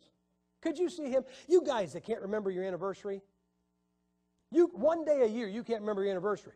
You know what Solomon knew? I got about 3 per day. All I got to do is find out who they're for. Look, I got a gift for our anniversary, Mary. Betty. No, I said I was glad that we got married, Betty.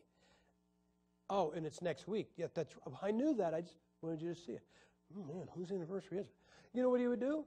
Hey, could you imagine this guy walking in with one of his 1,000 wives, and somebody says, and who is this? Dorothy. Told me about Sarah here, who I love dearly. You know what he said? This is my princess. Come on, princess. Guys, very wise. No bruises. Look what it says, verse 3. And he had 700 wives, princesses, 300 concubines, and his wives turned away his heart. Now watch very carefully verse 4.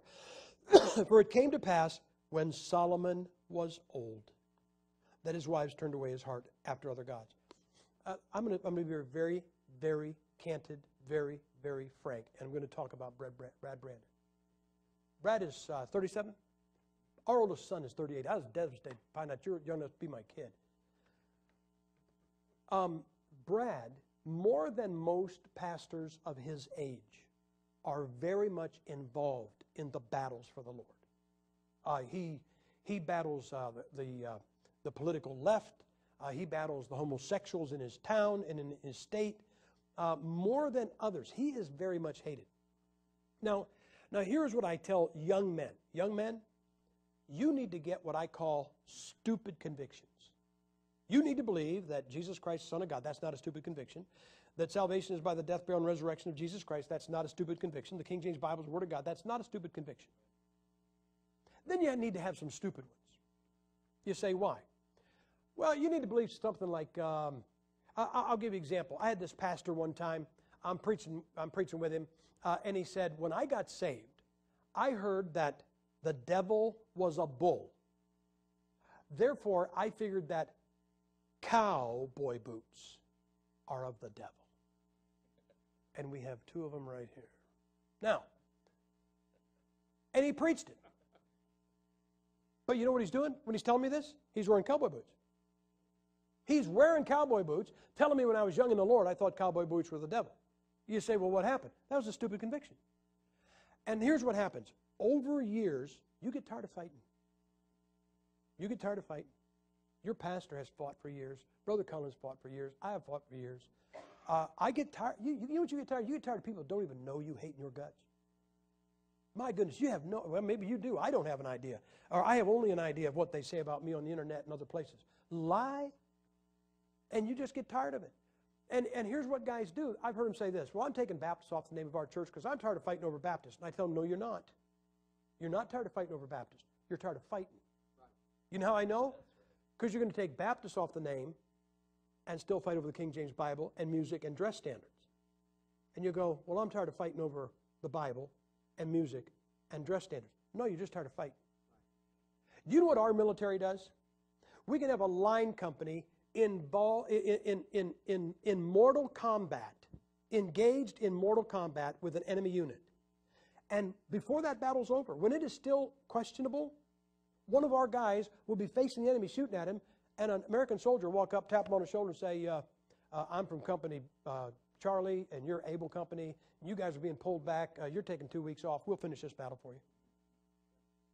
You know what they do? They take a couple weeks off. You get tired of fighting? Some of you get tired of fighting. Don't change your convictions. Go away for a while. Don't go away and smoke and drink and everything else. When my wife and I go, you know, we get people, they say this, they go, hey, when you get some time off, come by and see us. I said, when we get time off, I don't want to see you. That's why they call it time off. I said, think about it, pal. They got to pay me to come and see you. But here's the thing, guys. We are always on, always. You don't do this. I do. Whenever I step out of my front door, the only door we have, when my foot hits the ground, I am on somebody else's property. Whether I'm parked here, campground, church, ever. I don't have a piece of ground. I would love to step out, walk 360 degrees around where I'm staying, and be on my property. So what happens is you get tired of fighting. And we just go away and we just watch grass grow. We don't do anything. Could you church members remember this for the sake of your pastor? If he goes to a conference like this one, when he comes back, don't say, Pastor, how was your vacation? I hope when Brother Brandon goes back next week, his people will go, Pastor, how was your vacation? Listen, if you paint houses, do you go to Florida? I went to Miami. What'd you do? I painted 3 houses. How was your vacation? Right? Yeah. You go and do nothing. And so here's what you need: some stupid convictions, because as you grow older, you shed convictions. So you need some stupid ones to lose. By the way, the guy that thought that cowboy boots was of the devil when he was a young man, you know what else he thought? He thought the King James Bible was the Word of God. Now he no longer thinks it's a sin to wear cowboy boots. And he still believes the King James Bible is the Word of God, because he had some to shed. Brother Brandon, again, I'm saying this because I love you, brother. He is in a battle. And if the Lord tarries, he is going to get so tired of fighting. Because we all get tired of fighting. Guys, I cannot.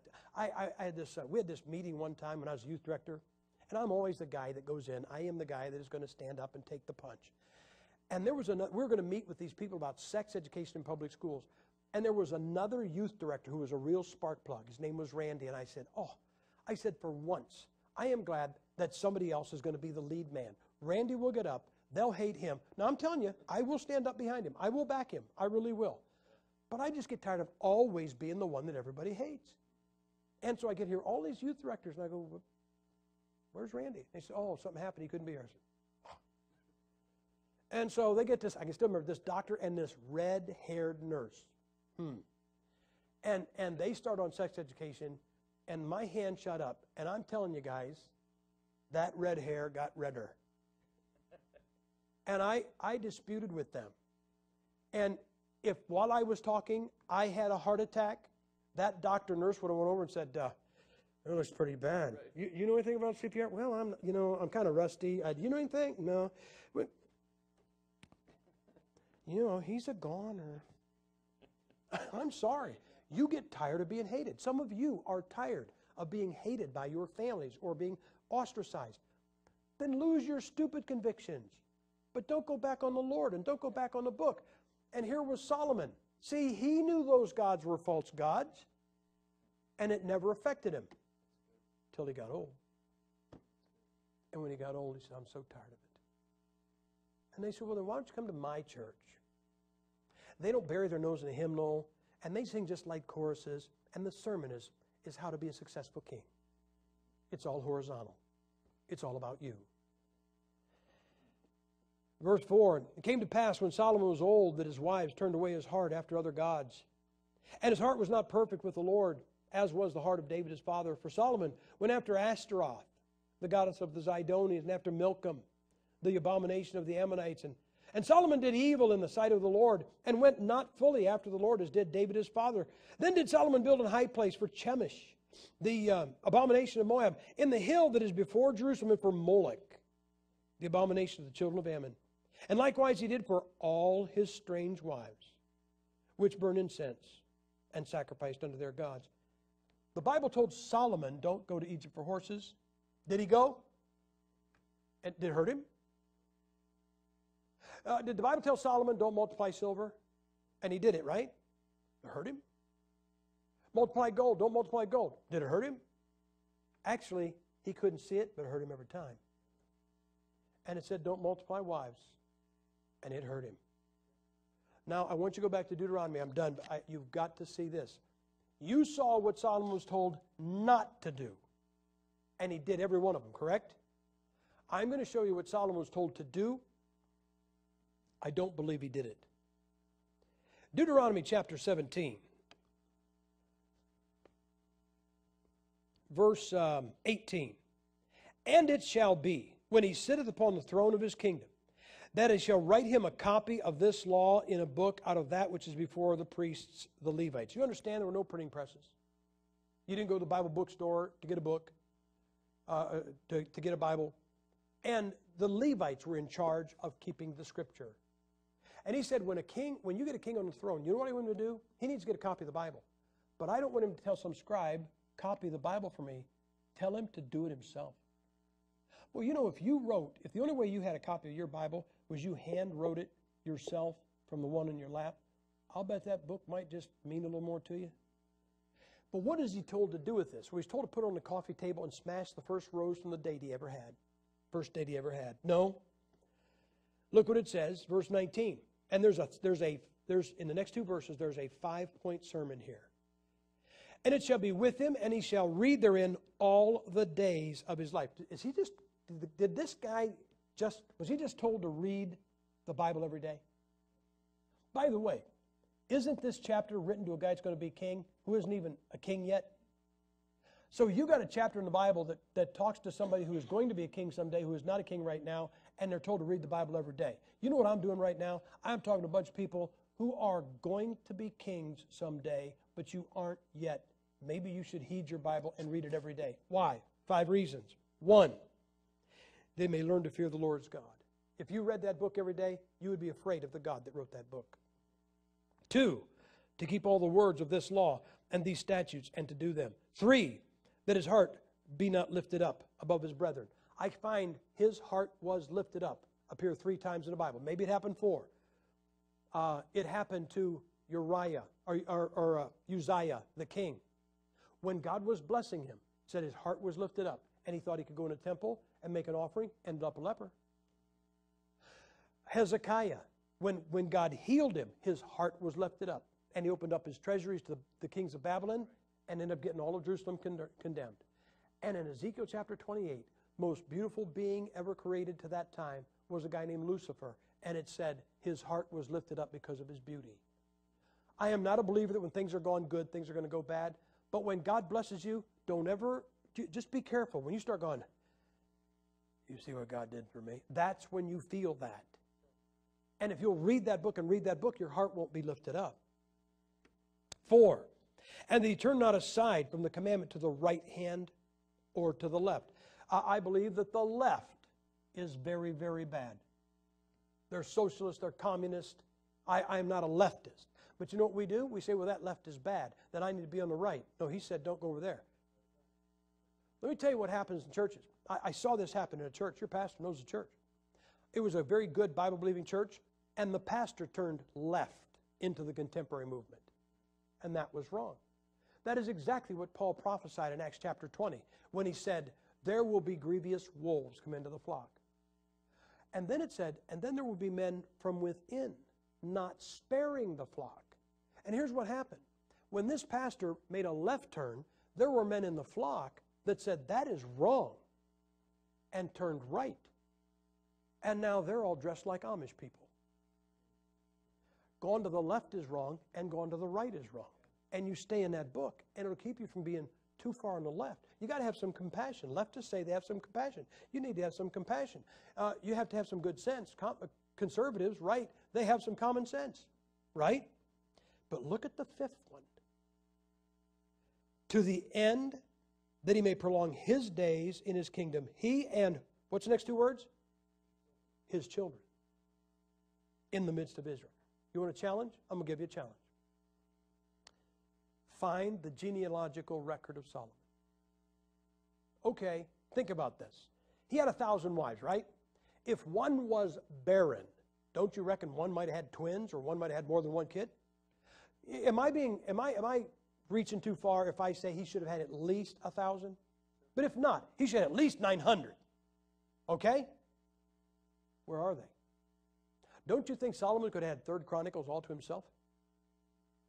Where'd they go? You remember who he built an altar to? Moloch. Do you know how you worship Moloch? You take your newborn baby. Moloch was a break. You ever see those, go to a Chinese restaurant, you see a big smiling Buddha? Moloch was like that. He sat cross-legged, and right in his lap was a fire. And you took your newborn baby to worship this God and threw it in the fire. I think Solomon ended his own posterity because he didn't follow that book. He did what he was told not to do, but he didn't do what he was told to do. Say, preacher, why are you telling this? I'm telling you this about somebody that you admitted is smarter than you. Right? Then if this guy who is so smart can violate Scripture and not get away with it, where do you think you're going to violate it and get away with it? Where do you think you're going to go? Well, I know the difference, and so it's okay if I read an NIV just to clarify what the King James says. Where do you think you're going to get away with what somebody smarter than you didn't get away with? Where do you think you're going to get through this country now the way it is in the 21st century and not read your Bible? Man, if any time we needed to read the Bible, now's the time we need to read that book. Don't you want to be a king someday? Well, the guy that was there who wasn't a king yet was told to read that book every day. Guys, you need to read that book every day. It will protect you. 5 ways it will protect you. Guys, I am done. I'm sorry for taking so long. I didn't expect to go 3 hours, but this is the long one. We'll give you a break tomorrow. We'll give you food now. All right, let's have a word of prayer.